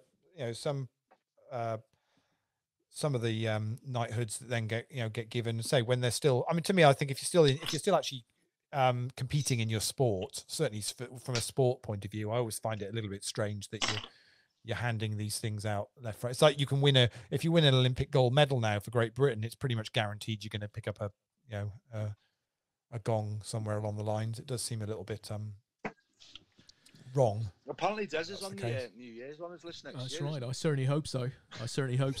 Yeah. The December honours are generally the World Club Cup, so we took that one last December in the New Year's. I know Lando Norris got a podium at the Austrian Grand Prix last weekend. Sir Lando, arise. He came third. Oh dear. It's just crazy, isn't it? Yeah. I mean, I just I don't know. It's understanding what an achievement is. I suppose is Andy Murray winning the first men's Wimbledon title by a Brit for however long. Does that is that any greater than Lewis Hamilton winning? What's it now? 5 World Championships? Six, I think. 6 or coming up. Yeah, 6. I mean, I don't know what. It's very difficult from sport to sport. How does that compare to, say, for example, the cyclists? Winning Tour de France is, 3 in the last 4 or 5 or whatever. Like, it's difficult from sport to sport, isn't it? Here we go, and he's going to double again. We'll have that. It's quite interesting here. They've got 3 of the Hetton guys on this table, 2 in the team, and one on the touchline. Yeah. So interesting one for you guys. I was thinking today. So as 3 Liverpool fans, so tell me this. Obviously, Klopp has been in the Liverpool now for what, 4 years? Is it fourth season? 2015, October 9th, 2015. So coming around for 5 years then. Did you feel from day one that he was something different and he had something special about him? Or is there an element of it was a little bit of trial and error to start with? And obviously what he stumbled across in the last couple of years is, it's been a different level for the Premier League. But was it something when he first came in, you just thought, okay, this guy, we'll give him the time because he's going to do this. There's something about him. Oh, it was his character right from the word go. And the way he was with the supporters and the feel for the club. And you saw all that at Dortmund as well, didn't you? What he was like prior. Well, you've seen like Dortmund and Liverpool. You've seen it in one of the European games a year or two ago.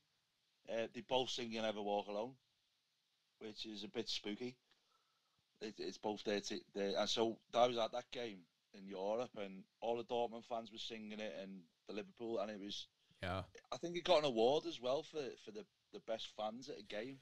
And it was exactly the same at Mainz as well. So if you saw the responses that he got, both leaving Mainz and Dortmund, it was just like, you know, the love for him, for the fans in leaving both of those clubs were exactly what he'd get if he left Liverpool tomorrow. And then I suppose if you look at 2016, so he's in the job a few months. He gets us to Europa League final. We're leading at half-time. We end up losing to Seville. 2018 was one of the best Liverpool teams in Europe. I mean, they just shipped goals for fun. We had a final against Madrid, and then obviously... there wasn't ever a point that I wasn't very excited to have Klopp on board. And as the boys said, just personality, you know, he just connected very, very well with Liverpool fans. It does. What would you say? Oh, go on, Andy. Yeah. Yeah, some of the things as well. Like, he lives in Formby, and like my brother's seen him out, and he just sits in a pub, has a drink, reads his paper, and anyone that speaks to him, he'll sit there and he'll chat football all day long. Which I don't think you'd see many other managers doing that. Do you know what I mean? And just speaking to Joe Public, and he just eats, breathes, lives football. And the character, you see him on his interviews and everything else, and he's just different class. And he's got lucky. Well, you say he's got lucky, but some of the signings he's made, you sign him and you think, oh, is any? Even Salah, it's like Salah was failed at Chelsea, and Well, but that's what I mean, though. See, it's like it feels. I don't know whether it's hit and miss or whether it is just that actually it's just blended together nicely, and that was always the plan. Did you always feel that he's had a plan? You play this kind of suffocating pressing game where the players at Liverpool now seem to run so much further than anybody else. The energy levels are so much higher than anybody else. This is what I mean when they've taken it to another level. I whenever I watch them, it feels like it's suffocating the other side. It's just constantly just got the foot down on them and just never let off from the first minute to the 90, well, whatever. Sometimes we're playing the 100th minute these days, but that's how it feels as a opposing fan watching it. And you kind of just go, well, why don't all teams do this? So what is it that he does that actually makes them do it? He completely hammers them in training, doesn't he? I think they are a bit more high risk to injury because of it. And they did have a lot of injuries. Intense training, isn't it? Yeah, in 2015 and 2016, they had a lot of injuries. He's right through all the youth systems, all Liverpool teams play same way. And that's why you sort of think, which is a bit of a shame, if he sends players on loan, I think that's basically it, which is a bit of a shame because I'd like to see Harry Wilson come back. Yeah. But I think once they go on loan, I think that's Klopp just going, I don't fancy you. So the players that we have got on loan, and we've got some good players on loan, I don't think they're ever coming back because he likes to keep them in the under-23s or whatever level it is. But Steve, is that because they're not? He doesn't feel they've got the intensity, and is that what it boils down to? It's the ability to be constant at that level for 90 minutes. That's exactly. And he doesn't see that in them. That's exactly what I think it is. If he doesn't think they're going to do what he wants them to do, he'll put them on loan. They'll probably be brilliant on loan. Like Harry Wilson's been really good. Well, they're technically. I mean, Harry Wilson technically a very, very gifted footballer. And it's clear, and he will do very well in the Premier League, and he will have a good career. I mean, there's no denying it. But you just don't think where would he even fit into a Liverpool team at the moment?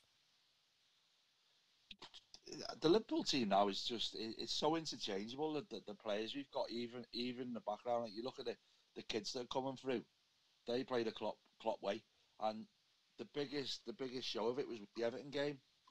Basically played all the kids in the Everton game. The only senior player really was Lallana. Lallana had probably one of the best games he's ever had in a Liverpool shirt, because I think with the likes of Lallana, he needs to be the best player in the team to play well. If he's not, he goes missing a bit. But he had one of his best, well, probably his best game ever. But after that game, the kids and the players and Klopp was on the pitch, and some of the kids were going to go and walk down the tunnel. He was like, no, go and enjoy this. This is what it means being a Liverpool player. And he was sending them back out to go and clap the fans. And that's the personality of him. And if you've got that in a team, that just gives you such an advantage. Yeah. I think they trust him. You know, I think for Klopp, he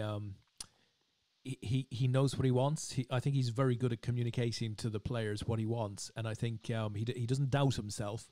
You know, he knows what the formula is, and I think they trust him on the back of that.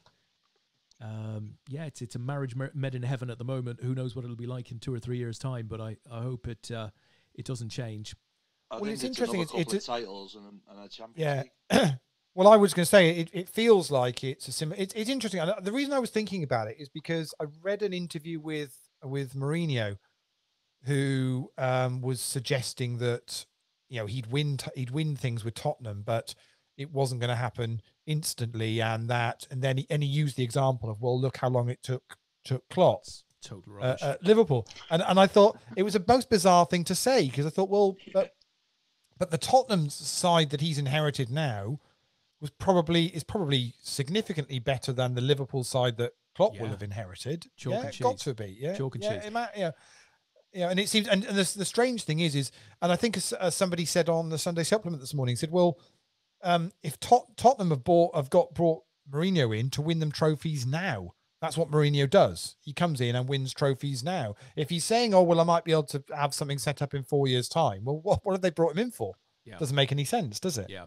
I think if you're a player and you look at Mourinho coming in, you sort of, you see what he did to the likes of Luke Shaw at United and to every other team that he's ever been with. He's left, just under a massive cloud.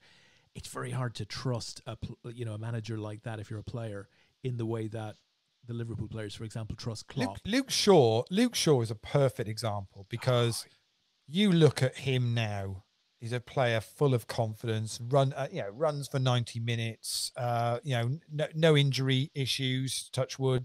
But all of a sudden, it's just, getting forward all the time, and defensively sound.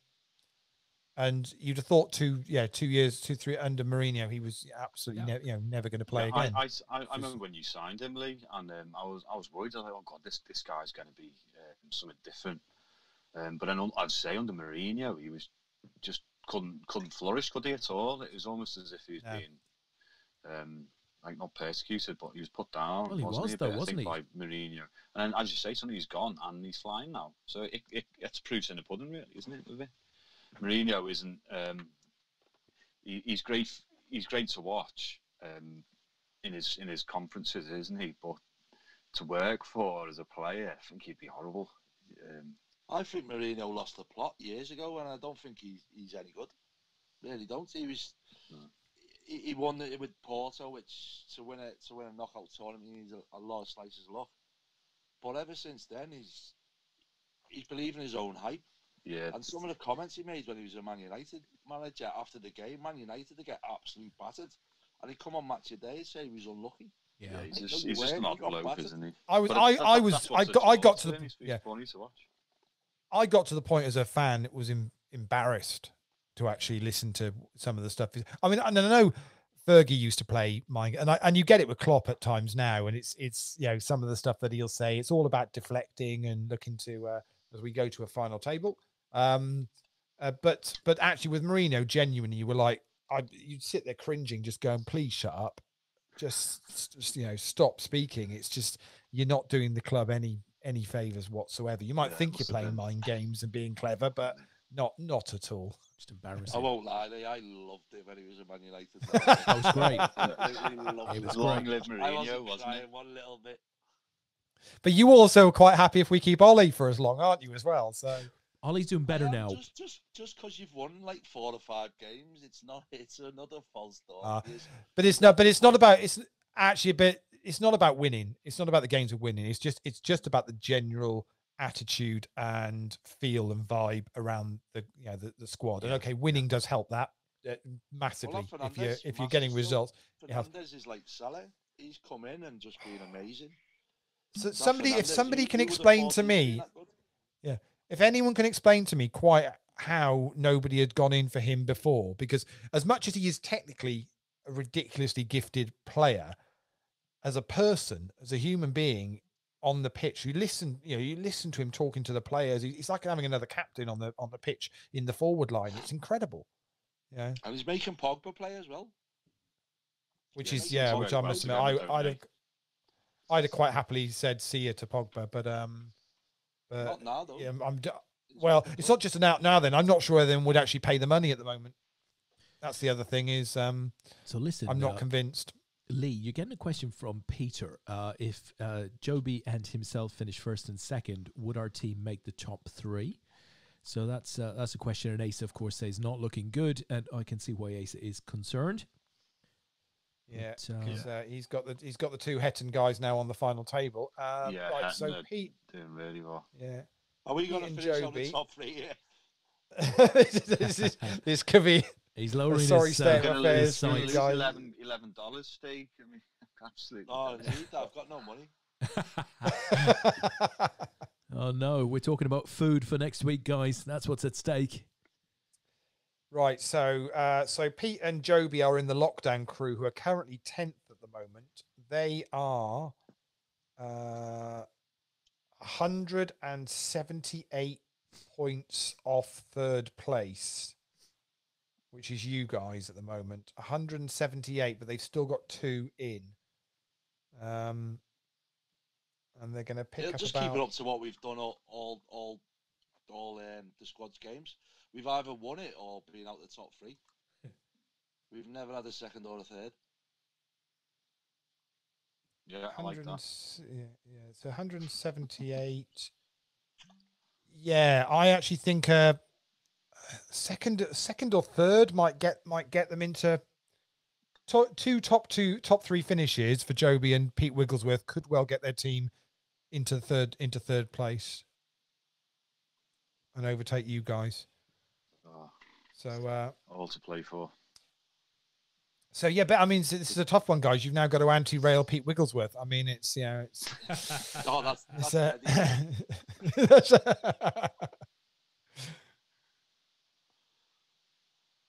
no, we want to keep. Yeah, but I certainly we either win it or we're outside the top 3. Let's keep that record. That's fair enough. Yeah. I mean, but I must admit, next season, from the football point of view, I think it's going to be fascinating because Chelsea are spending money. We know Man City certainly will do. I can't believe Mourinho's going to spend us. City have spent money non-stop. But do you think next year City will spend money? They've got no Champions League. What top draw players want to go to City and not? Well, I'm still of the belief it's going to get overturned, but No, I think we'll know tomorrow. I think they're going to get 2 years. Do you really think they will? Yeah. They've given them the 2-year punishment to reduce it to a year, like most appeal processes are. I'm not sure. But I think if they reduce it, I still think City are the money talks at the end of the day. And if a player knows that they're going to be out of the Champions League for 1 year, but they'll be back in it the following year, and City come along wanting to sign you, knowing that they've got a few aging players along the way as well, I think you'll find people will, there'll be players that will want to go to City even if they're not in the Champions League next year. But if you've got a top draw player and City offering the money, and say any other team that are in the Champions League offering the same money, where are you going to go? And don't forget, you go to Man City, and fair play, they've done really well, but they haven't got the fan base as others. And don't forget, all the ad money might go to Newcastle. So Newcastle might be the team. I tell you, oddly too. But if you're a new player coming in there and you look at the Premier League table and you see that they were 20 plus points behind first, that might, unless you're watching all of the games, you might have questions over how good their chances are of securing even a league title the following season. I mean, I wouldn't bet against City, certainly. But, Ace is saying in the chat, all the insider stuff from City people is that they're going to win the APL, he thinks. Yeah, I don't think so, Asa. I'm hearing other things. But... Oh no, that's just internal. Ace has got his boots into glasses on, Ali. We'll see. I think it set a precedent if they did get it overturned. Well, the trouble is you get the feeling if they have broke financial fair play, and if it gets overturned, the trouble is they're not the only ones. They're not the only ones that have done it. This is the problem: is at the moment what they're getting done for seems, well, there are other clubs doing exactly the same thing. Is there a team that spent more than City though in the last 10 years or 5 years? I very much doubt it. PSG, maybe, but PSG, surely PSG must have. oh, maybe it's not a definite. Well, with PSG, Well, they've got to. Well, PSG have got to be ballpark at least. Well, they put a bunch in on Neymar, obviously. Yeah, but that was like 2 or 3 really massive signings, wasn't it? It wasn't. Yeah. City have bought a lot of players. They have, money. yeah. And they haven't really sold anyone for anything good. Obviously, PSG haven't either because they're pretty rubbish. But Man City have, and it'd be quite funny to see if Newcastle do it, because if any fans deserve money spent on them, yeah, it's the Newcastle fans. I would love to see Newcastle come back with a massively exciting team like that mid-90s team. They were incredible. Just don't want it done unethically. Yeah, there is alarm bells, isn't there, with what's going on. Yeah. No, but I would love to Newcastle, see more money going that way, like, definitely. I think they deserve to be, because you've got to feel for the Newcastle fans. They used to fill out the stadium when they were in the Championship. Do you know what I mean? And there's plenty of Premier League teams now. If they were in the Championship, they would not fill their stadium. 100%. But Newcastle did week in, week out. We go back to City here now, don't we? So back at City and Main Road, they used to fill Main Road, didn't they? They were in Division 1 or whatever. But then the same fan base has moved up to Premier League and they still don't fill the City, do they? Their current stadium. It's certainly going to be interesting next year.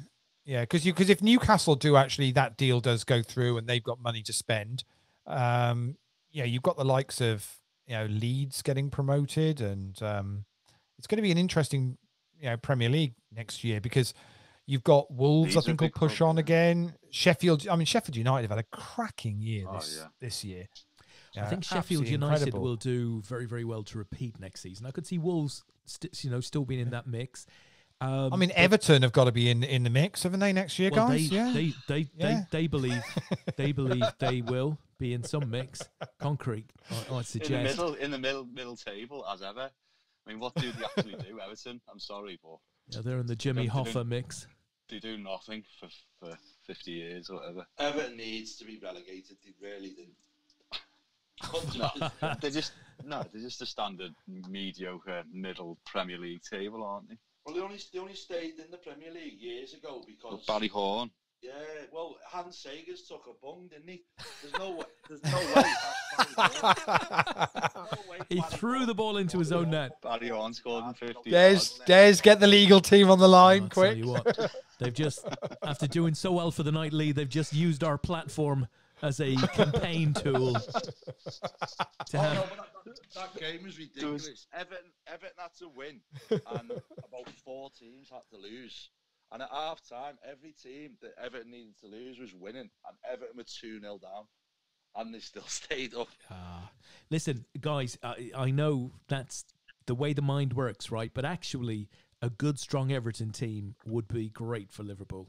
It would make Mersey derbies. They'd be huge again, the Merseyside derby. Yeah, of course. I mean, that number one for me would be Liverpool and Everton top 2, fighting it out whatever year, but it's not going to happen. No, it's in the FA Cup finals every year again when we beat them. Yeah, I mean, Everton in the mid 80s. I mean, they were. I was going to say mid to late 80s was ridiculous. Yeah. So Tom Banks has said, Wilder has to be an outside chance for manager of the year. I mean, could any of you guys see past Klopp? It normally always gets given to the winning team gets that tends to becomes manager of the year. I think Wilder's done an amazing job, and I think he's come across very well.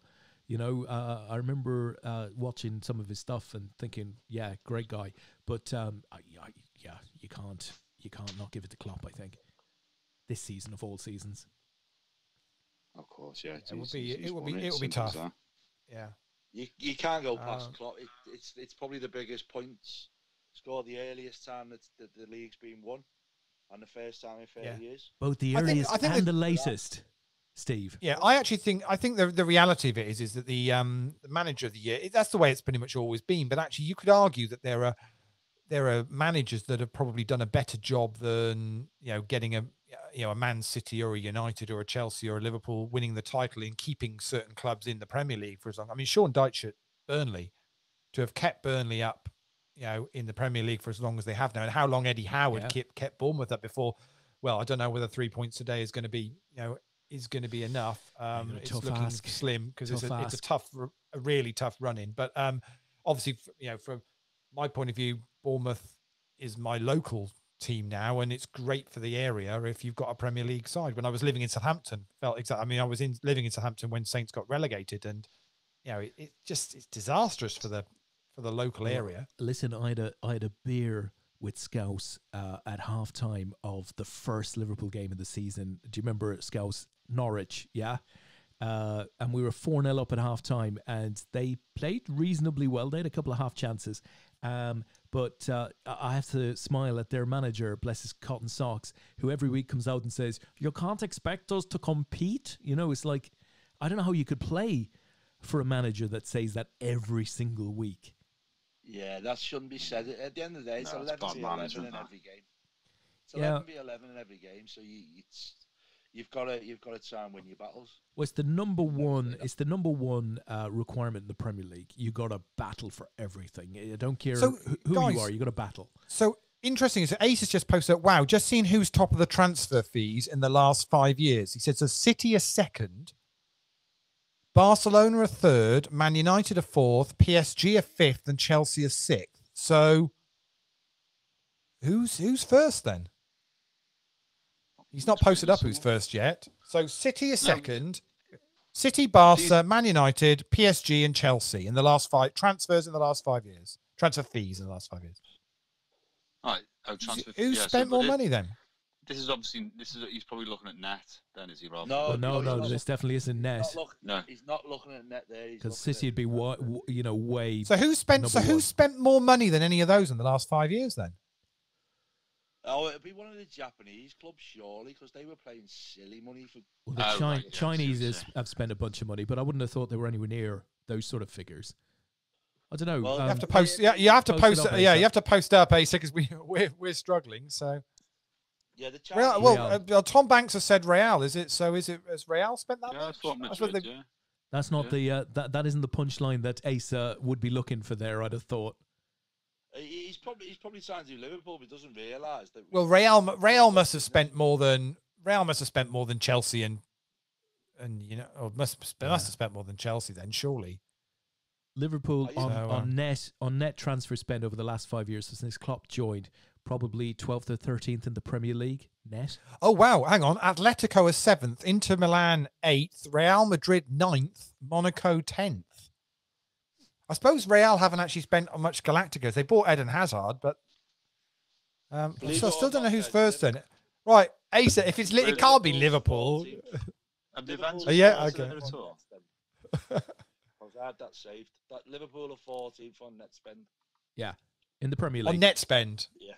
Is that in the Premier League or globally? Yes. Yeah, the last 5 years. In the Premier League. So, I mean, I had that on me. Oh, Juventus. Yeah, of course they've spent a bunch on Ronaldo. And so the site Ace has gone to says shocked me too. Said Juventus are top. Well, they didn't spend how much? Ronaldo only cost them about 90 million, but have they spent a lot more? It's not really something you can go on anyway. That sort of spend. No. It's surely against what. Obviously, the gross, isn't it, against what you've sold as well? The net. I think you guys have obviously got a good net partly because your Coutinho deal. Yeah, but we've also signed back as well for 20 next year as well. Well, like with the Coutinho deal, we sold Coutinho to buy Van Dijk and who was the other player? But look, we sold Danny Ings for 20 million to Southampton. We sold Jordan Ibe for 15 million to Bournemouth. We make it. Yeah, but to be honest, you did make one or two signings from Southampton as well. Yeah. No, absolutely. Southampton have been our little. We've had great value. Dip too, aren't they? Yeah. Mane, Van Dijk. I mean, where did Klein end up? Kleiny. Where did Klein end up? Yeah. He's been is injured. Is he still Liverpool? Yeah. Is he really? He'll go out this season. Sure, he'll go out this season. No, well, he's never going to get into the. He's never going to get into the team ahead of the two you've got there now, the youngsters. Is he really? Yeah. He'd appreciate that. Well, he must know. Yes, is ridiculously good, and you must be gutted for him, because any other Premier League team he'd probably walk into, and he's not going to get past Trent, because Trent's probably the best in the world. Right back. Well, they were talking the other day saying, well, would Trent eventually move further upfield to accommodate? But I don't know whether that would be the case. What do you do as a young? So here's interesting. Nico Williams. It's Nico Williams we're talking about, isn't it? Yeah. So Nico Williams. More likely to go midfield. So he's a young Wrexham lad, believe it or not. So here's the question. Then. You know what you've got in front of you is not going anywhere.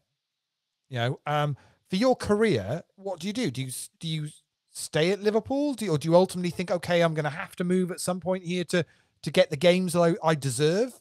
I mean, what do you do? What's bizarre is Nico Williams is the one that's going to go into the midfield, not Trent. I mean, I think Nico Williams is more attacking than Trent, believe it or not. Listen, you've got a bit that maybe, you know, Trent or maybe Nico, maybe one of them will reposition.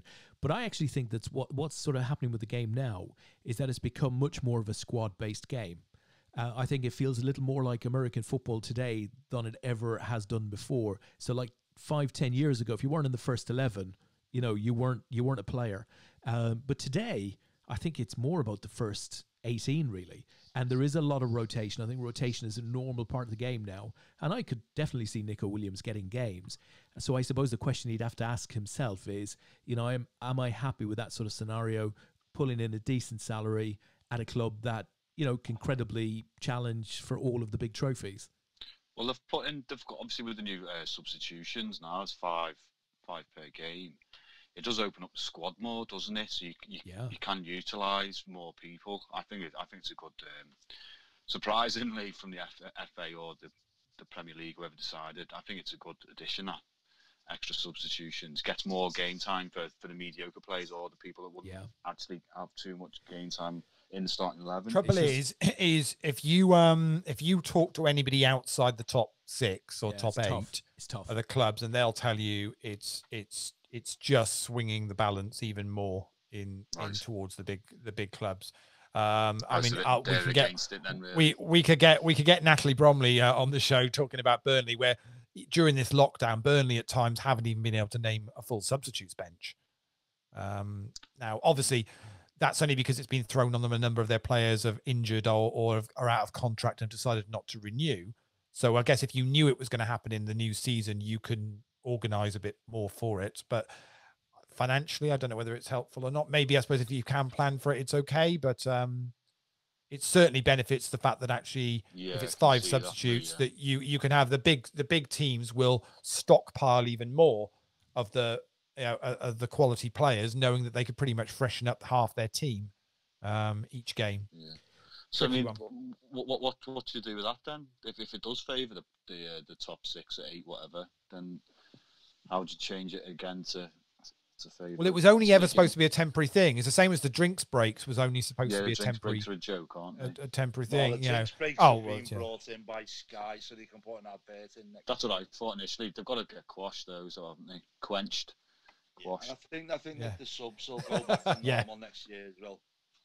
They've got to, because it isn't fair on the lower teams, because it really does massive advantage for the top 6 who have the big squads. Yeah. Well, I was saying that there's not a top 6 anymore, really, is there? No, well, I've said this before, Steve. It used to be, if you think it used to be the big 4, and then that's now kind of extended to the big 6. But actually, the big 6 now also includes, you think you've got the likes of Wolves and Sheffield United vying for their, So I'm not even sure what kind of counts. And obviously Leicester have jumped into not just the big 6, but the big, the top 4. Although they're having a shocker, aren't they? I mean, yeah. I mean, the way it's looking, Leicester. Trying to give Man United the Champions League spot. What's going on? I mean, it's just insane. I mean, like, Leicester, you'd have said before the lockdown, you'd have said Leicester were absolutely shoo-in, locked in for a Champions League place next season. That's and now you look at it and go, really? Yeah. Listen, talking about the top 4. You've got UEFA or FIFA, whatever it is, kicking Man City out just to help Man United get in the Champions League. It's ridiculous. Listen, guys. Talking about the top 4, Ayresy, right, he wants to know for his boys, okay, where do the Hetton mob need to finish? Asking from my boys, right? So... Right, so the situation is this. Yeah, we can. So the situation is this, that they are they are 119 points off catching JFS. So the two of them are left in. I've just got to do some quick numbers on this. They've absolutely smashed it. They've had a great run. Even if you don't make it tonight, I think they've had a great run. You know, what I'm pretty sure. Right. So if they both busted next, they'd pick up 139 less their score of 50. So they need to do 100. They need to do 169. So they roughly need a. If they both finish fourth, if they finish fourth and fifth, they might do it. It depends which order they finish in as well, because one of them's got a low score of 20 and the other's got a low score of 30. So there's a few variables in here, but basically, if they both got in the top 5, I think that might well be enough. So survive it's another close. It's around another there, 2 or 3 exits, guys. Yeah. And trouble they've got is Gary is obviously they're the 2 short stacks Ryan's, at this Ryan's table now. short, isn't he? Yeah. So the Gary's top even and bottom shorter. then, So. Ace's team's bottled it then, like Man City. Is that well, that is the other variable. Asa is at home back in Manchester, basically putting needles into northeastern dolls at the moment. And look, it's northeast, so it's Newcastle coming to the forwards as well, isn't it? Let's do it. I like it. Yeah. I'd quite like that story if the half the Liverpool team weren't on the sidelines. I just love a comeback. Anyone that comes from behind to win, I think it's a great story. We've seen that so many times on a Sunday night where it's someone's gone on and won it, and and either sometimes completely out of the blue, you're not even expecting, when others know exactly what they've got to do and they've gone to win it on a Sunday night. It's made it exciting for us to watch. That's for sure. Poor Azza will be distraught. He's put a lot of effort in this week. He's had some good results. Well, the trouble is the difficulty for them both here is because they're the 2 short stack. If they had some chips, it would be a different equation here. But they've got to hope that the others decide to go at it. What the blinds? See, Gary's only got 3.5 bigs. And he's just and Ryan's got about 7, and Ryan's got 7 bigs. So yeah. I mean, if the others kind of know what's going on here, and obviously Pete Wigglesworth and Joby are also both vying to possibly get into 3rd place ahead of you guys as well, and they're both still in. And I think it's also Gary can still win the MVP. We worked out he needs 105 points for that, which means he needs he's top 2 finish. Cold. This could dramatically change things. Peter Wigglesworth. There we go. Let's do it. Is the chip leader going to get involved? Gary Young. He's having a think. Can't believe he will. Ace 10 against Ace 9. Gary's look at that. Gary's in a good chop. Oh, I think the 10's going to score it. And it chops. It has chopped. Yeah. Minute the board's paired with the King Jack over the kickers, it's going to be done. So it's another thing with the I like the parts. I don't mind the parts poker software, but it does kick you out quite quick if you lose, especially on your phone. Yeah, you don't get a you don't get a chance to do anything. Do you? What happened there? I was in front into the river. Suddenly it's kicked me out. It's as if going, you've lost. Get away. Off you go. It's like as if you were playing poker for EMS. You're out. You know, if you haven't hit the grade, you're out. Yeah, no, it's not so bad on a computer, PC, laptop, whatever. But on your phone, it just sets you off. You know? So I heard today, and I don't know whether you guys will like this or not like this, but they've had for about 6 months now vertical tables on the cash games. So when you're playing on your phone, you play with effectively a vertical table rather than having to turn your phone. Like a menu and they are very soon bringing that in for tournaments as well. So basically, you can play. What they're saying is you can play with your thumb effectively. I like it. Assuming it plays well, that could be great. Yeah. Also in that little mini menu on the side, it shows where the action is as well, so you don't have to click back onto the table to see what's happening.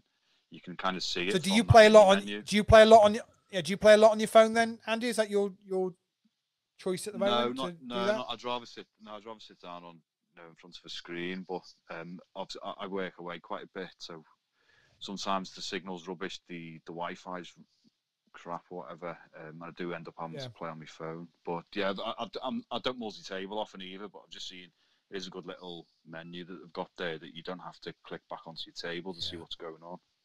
What line of business are you in, Andy, that you're working away quite a lot? Oh, telecoms. So we do telecoms installations. Ah, okay. So I haven't stopped, obviously, with the lockdown and that. Yeah. I have to do site visits, etc. I was going to say it's got a very difficult sort of segment during the lockdown because I guess the draw on resources has been enormous. I don't know whether the infrastructure was able to cope with it. Well, yeah, no, this is it. One of the rollouts we're doing now is fibre to the premises, which you're probably seeing going on locally amongst yourselves, and that is a big part of it because everyone's at home more. Ace King versus Ace Queen versus sevens, and the sevens are going to hold. We're going to lose Ryan and Salvatore. Oh, nice hand, Joby. Nice. Yeah, and Ryan nice, unfortunately had less chips, so unfortunately he's bust in seventh, which means I can now work out exactly inevitably what it is. as more people are at home working or whatever, the bandwidth does get used up, so people are. Yeah, Des would like to apologise for if he's taken up the bandwidth for most of the UK in the past 3 months. I don't want to. I'm not going to name any names, right? But on the street, I kid you not, I've told Lee this already, but on our street, all of the neighbours are in a WhatsApp group, right? And about 2 weeks into the APAT show, right? One woman who shall not be named, but she does live right next door, right? Put up a post. Is anybody else having any problems with the internet? It seems to go at about 10 o'clock every evening, and it's really, really bad on the weekends. I go, yeah. Like the people up the street are going, yeah, we're having the same. Go, Sean, say we're having the same problems. Yeah, fine. It's like the energy companies get major draws, don't they? Or they used to, say, in the 80s, 90s with commercial breaks for EastEnders or Coronation Street, because everyone put the kettle on at the same time, so they'd have a massive draw. Yeah, that's it. That advert break, and it's just like a spike in the need, Yeah. Well, I went up to bed one night after the show, and Sean said, "How did everything go?" I said, "Yeah, it was fine, because we've had a few problems here and there, but generally we've been good." And she said, yeah, because this WhatsApp's just arrived. It's like the fucking whole neighborhood was out of their internet. So, but I don't get it, because I'm paying Virgin Media a small fortune for what is meant to be like 220 gigs of download and like 20 or 30 gigs of upload. So I don't understand when I'm not using that amount. 220 gig? Megs rather. Megs. Down, yeah. Gigs would be a big pipe. That'd be a bigger pipe. Yeah, well, I'm not going to go there. But... yeah, are you saying that the neighborhood is using up my... Are we all sharing from the same pipe? That doesn't even sound healthy. It does. Yeah, no, it does eventually go. That's why they're trying to bring out this fibre to the premises. So everyone's going to have a lot more capability. Okay. Well, so basically, Ace has asked the question of the night now, which is, where does Gary need to finish? Here we go. Okay. So, here we go. Drum roll. So Gary now needs to match what he needed to win MVP, which was the top 2 finish. He needs a top 2 finish for the Hetton mob to overtake JFS now. Top 2. So needs a top 2 finish to do that, and Joby and Pete need to just keep on doing what they're doing at the moment to try and squeeze into third place. Yeah, sorry, missed Ryan's exit there. It was Ace King versus Ace Queen versus sevens of Joby, I think it was, and the sevens held. So Ryan was involved with the sevens, right? Yeah. So Gary's got a top 2 stack, Lee. He's got a top 2 stack, and this might. There we go. He's just landed. Oh, well, Gary's the short stack, so he's Oh, sorry, Gary Roberts. Yeah. Sorry, I was looking at Gary. Two Garys on the board. Yeah. I made that error earlier. Looking at the wrong Gary. Got bloody microphone in my way here. But we've lost another player, so he is getting a little bit closer to that. But he's gonna gonna need to do something with his chips, I think here. Oh, it's good. It's But good. meanwhile, Joby, anyway, bit of excitement. hey, well, yeah, Joby and Pete are now both in the top 4, guys. I'm starting to think they might be nicking 3rd place from me here. Oh dear. Gary shoved it. He gets it I through. say, I was banking on those $11. Oh. No, but as Steve said, it would be good if we only have a place when we win. That's a good start. Well, I think Scouts was he was banking on that for food for the week. What is that? He's gone to bed, hasn't he?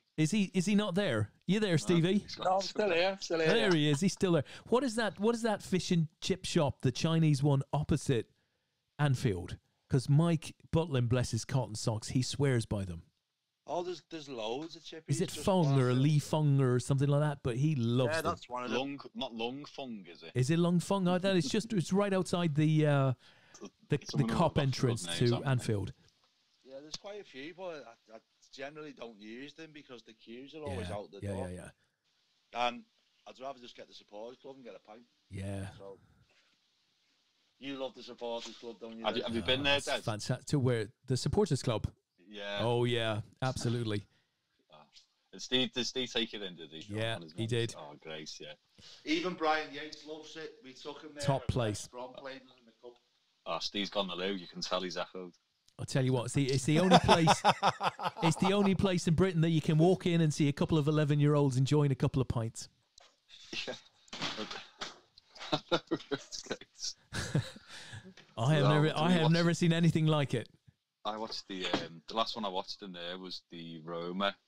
I think it was the semi-final. Yeah. On the way to we lost to Madrid. That was a crazy game, like 7-6 or something, right? Yeah, we were against Alisson. Yeah. We scored like 4 or 5 past Alisson, whenever it was. What a game! No, he's only lost one league game at Anfield since then. Alisson's only lost one, hasn't he? Has he? The one before Well, that was when he Watford played for Roma. Bloody Madrid one. He lost the Madrid one, the Atletico Madrid one. Oh no, No, it was the other guy, wasn't it? No, we didn't Adrian was in that night. Use that, did we? Yeah. So Joby and Pete need a 2nd and a 3rd minimum to beat you guys into 3rd place. Wow. Yeah. Yeah, well, that's happening, isn't it? They can't mess it up, yeah. Well, to be honest, it might even be a 1st and a 4th might be enough as well. Yeah, so, I mean. but It's highly unlikely they'll mess that up from here. that sounds to me like you're giving it a bit of a this is done. He does that. Yeah. He tries to cry it in all the time. He's stirring it just in case they're listening. We know Pete's on. I don't know about Joby. I actually saw Karen played in this, I think, as well earlier on. I rarely have seen them both playing. Normally it's one or the other when they've been playing. Obviously they've got a little one, so no, they've got. Oh, here we go. Oh, as Pete's all in, and he's hit. Got to be a 3. No 3. Pete's gonna double. Well, but he's more importantly, he's going to bust Gary, which means now Gary Roberts needs one of these two to bust, and he's going to take down the team event. But it looks like Pete and Joby now are going to finish. His team are going to finish in 3rd place ahead of the Purple Lackeys. Well played. Unlucky lads. Like, and what a turnout. If Gary turns this over and gets the win. Well, he needs 2nd, right? So he just needs to see one of them go. And of course, I mean, take the win for the team. Yeah, it'd be incredible. And obviously, it turns around 3rd as well to be a right turn up. I'm assuming Gary knows they're on the same team. So there's this is. Well, how do you play this dynamic? He's got. You get your chips in. Yeah, you shove your chips in. It's what you do. You know, so you've got to start playing fairly aggro. Ace is saying not puking here at all. Oh dear, poor Asa. He's had a good run. He said he can have a week off. Asa, you keep your puke for tomorrow, mate. You're going to need all of that in the morning. Yeah. Here we go. Yeah. Oh, Joby's never calling this. That's just a bit of passing. That's a passing of chips there. There is no way is Joby calling this. Not a chance. He's giving it the old countdown. They're talking to each other on the phone. Never Oh, happening. don't say that. I'll tell you though, lads, if you're listening, if you're folding aces or kings or queens or anything, be very careful. Good. Yeah. This is good the thing luck. about the collusion with team games. What happens if you get aces and you're If you fold them, you're in trouble because I know this is it. It does. I remember having it in Blackpool with a team game with Gary Pennickett and his boys, from the Hendon mob. And yeah, you get dealt aces. You have to fold because one of your boys is shoved in front of you. So it's like, but the problem here is you don't you're get not away with allowed, it. are you? It's like, it'll be picked out by a compliance team. Oh, here Gary we go. shoved with Jack 8 and Queens. He's He's hit an It's 8. gotta be an 8 or a jack. Needs an 8 or a jack. No. No. Wow. Oh, What does it mean, Lee? Well, that is pretty much going to mean if we're going to assume So close. Joe, Going to these- do the maths here, I've got to guys. imagine these guys are going to get their chips in quite quick here as teammates I now. think that's an unlucky Gary. Well played, though. Well, there's cash. There's cash up front, so you got 133 for the winner, 95. So it's not a huge difference. He's done one of them individually. He'll have a nice little cash there, won't he? But unfortunately, the team might not make it. That is unlucky because can't do much more than that. Don't get No. yourself to that position. No, what a run. But these two guys here to final, let's go heads up. As a team, Fantastic. that's an achievement in itself, isn't it? Fantastic. Yeah. I don't know if that's happened before, having two team members going heads up. No, I think We've, it might have. Eat My Stack, I think they've done it a couple of times in a few tournaments with it because they had a couple of weeks where they were absolutely flying. So yeah, they've managed to do it. So I'm pretty much with these guys just deciding who's going to finish where or what here now can confirm that the Hetton mob 725.91. Oh, JFS 728.37. So they've won it by They didn't improve two- today then. 2.4 points. And the lockdown crew have ended up comfortably in third place in the end, knocking Purple Ackies down into fourth. Wow. Yes. Um, I'd rather over- take that $11. Yeah. Over in the MVP, it's looking like Don Logan is going to win that, and he's won that by 2.92 Wow. Well done. for Don. the Great week. job, Don. Don's held on to that. Gary Roberts from the Hetton mob will finish in second. Neville Harrington, who's not got a squad. Neville's quite a consistent player playing APAT, but not in the squad. And then Joby and Asa are after that, depending on where Joby finishes here now. But we'll obviously watch this one play out. But yeah, That's an awesome set of results. Asa says, I don't think I'm going to need any exercise for a few weeks. So he's obviously He's been going bouncing. through in the mill, hasn't he? I guess there in the end. definitely. Well So done.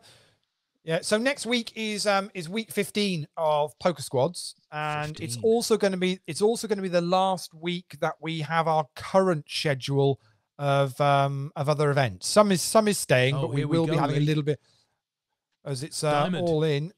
Oh, It doesn't it's matter because six. he's already hit the full house. So Oh, yeah. yeah. Boom. Boom. So Joby's won that. Joby picks up $133. Pete Wigglesworth finished second for 95. Well done to Gary as well. Yeah, so I was just saying, so we are this week coming now is the last week of the current schedule. After week 15 of everything, we are going to have a bit of a change around.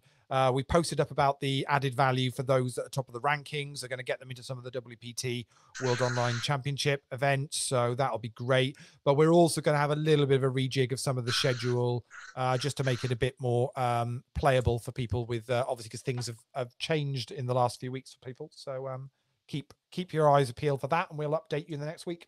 Fantastic. Sounds good, Lee. Thank you for that. So, boys, we have reached the end of our journey tonight. Thank you for being with us for the whole evening. Andy and Steve, I hope you had a bit of fun. Yeah, enjoyed that. Lovely. Good stuff. Is Scouse back from the loo yet? Is he still in there?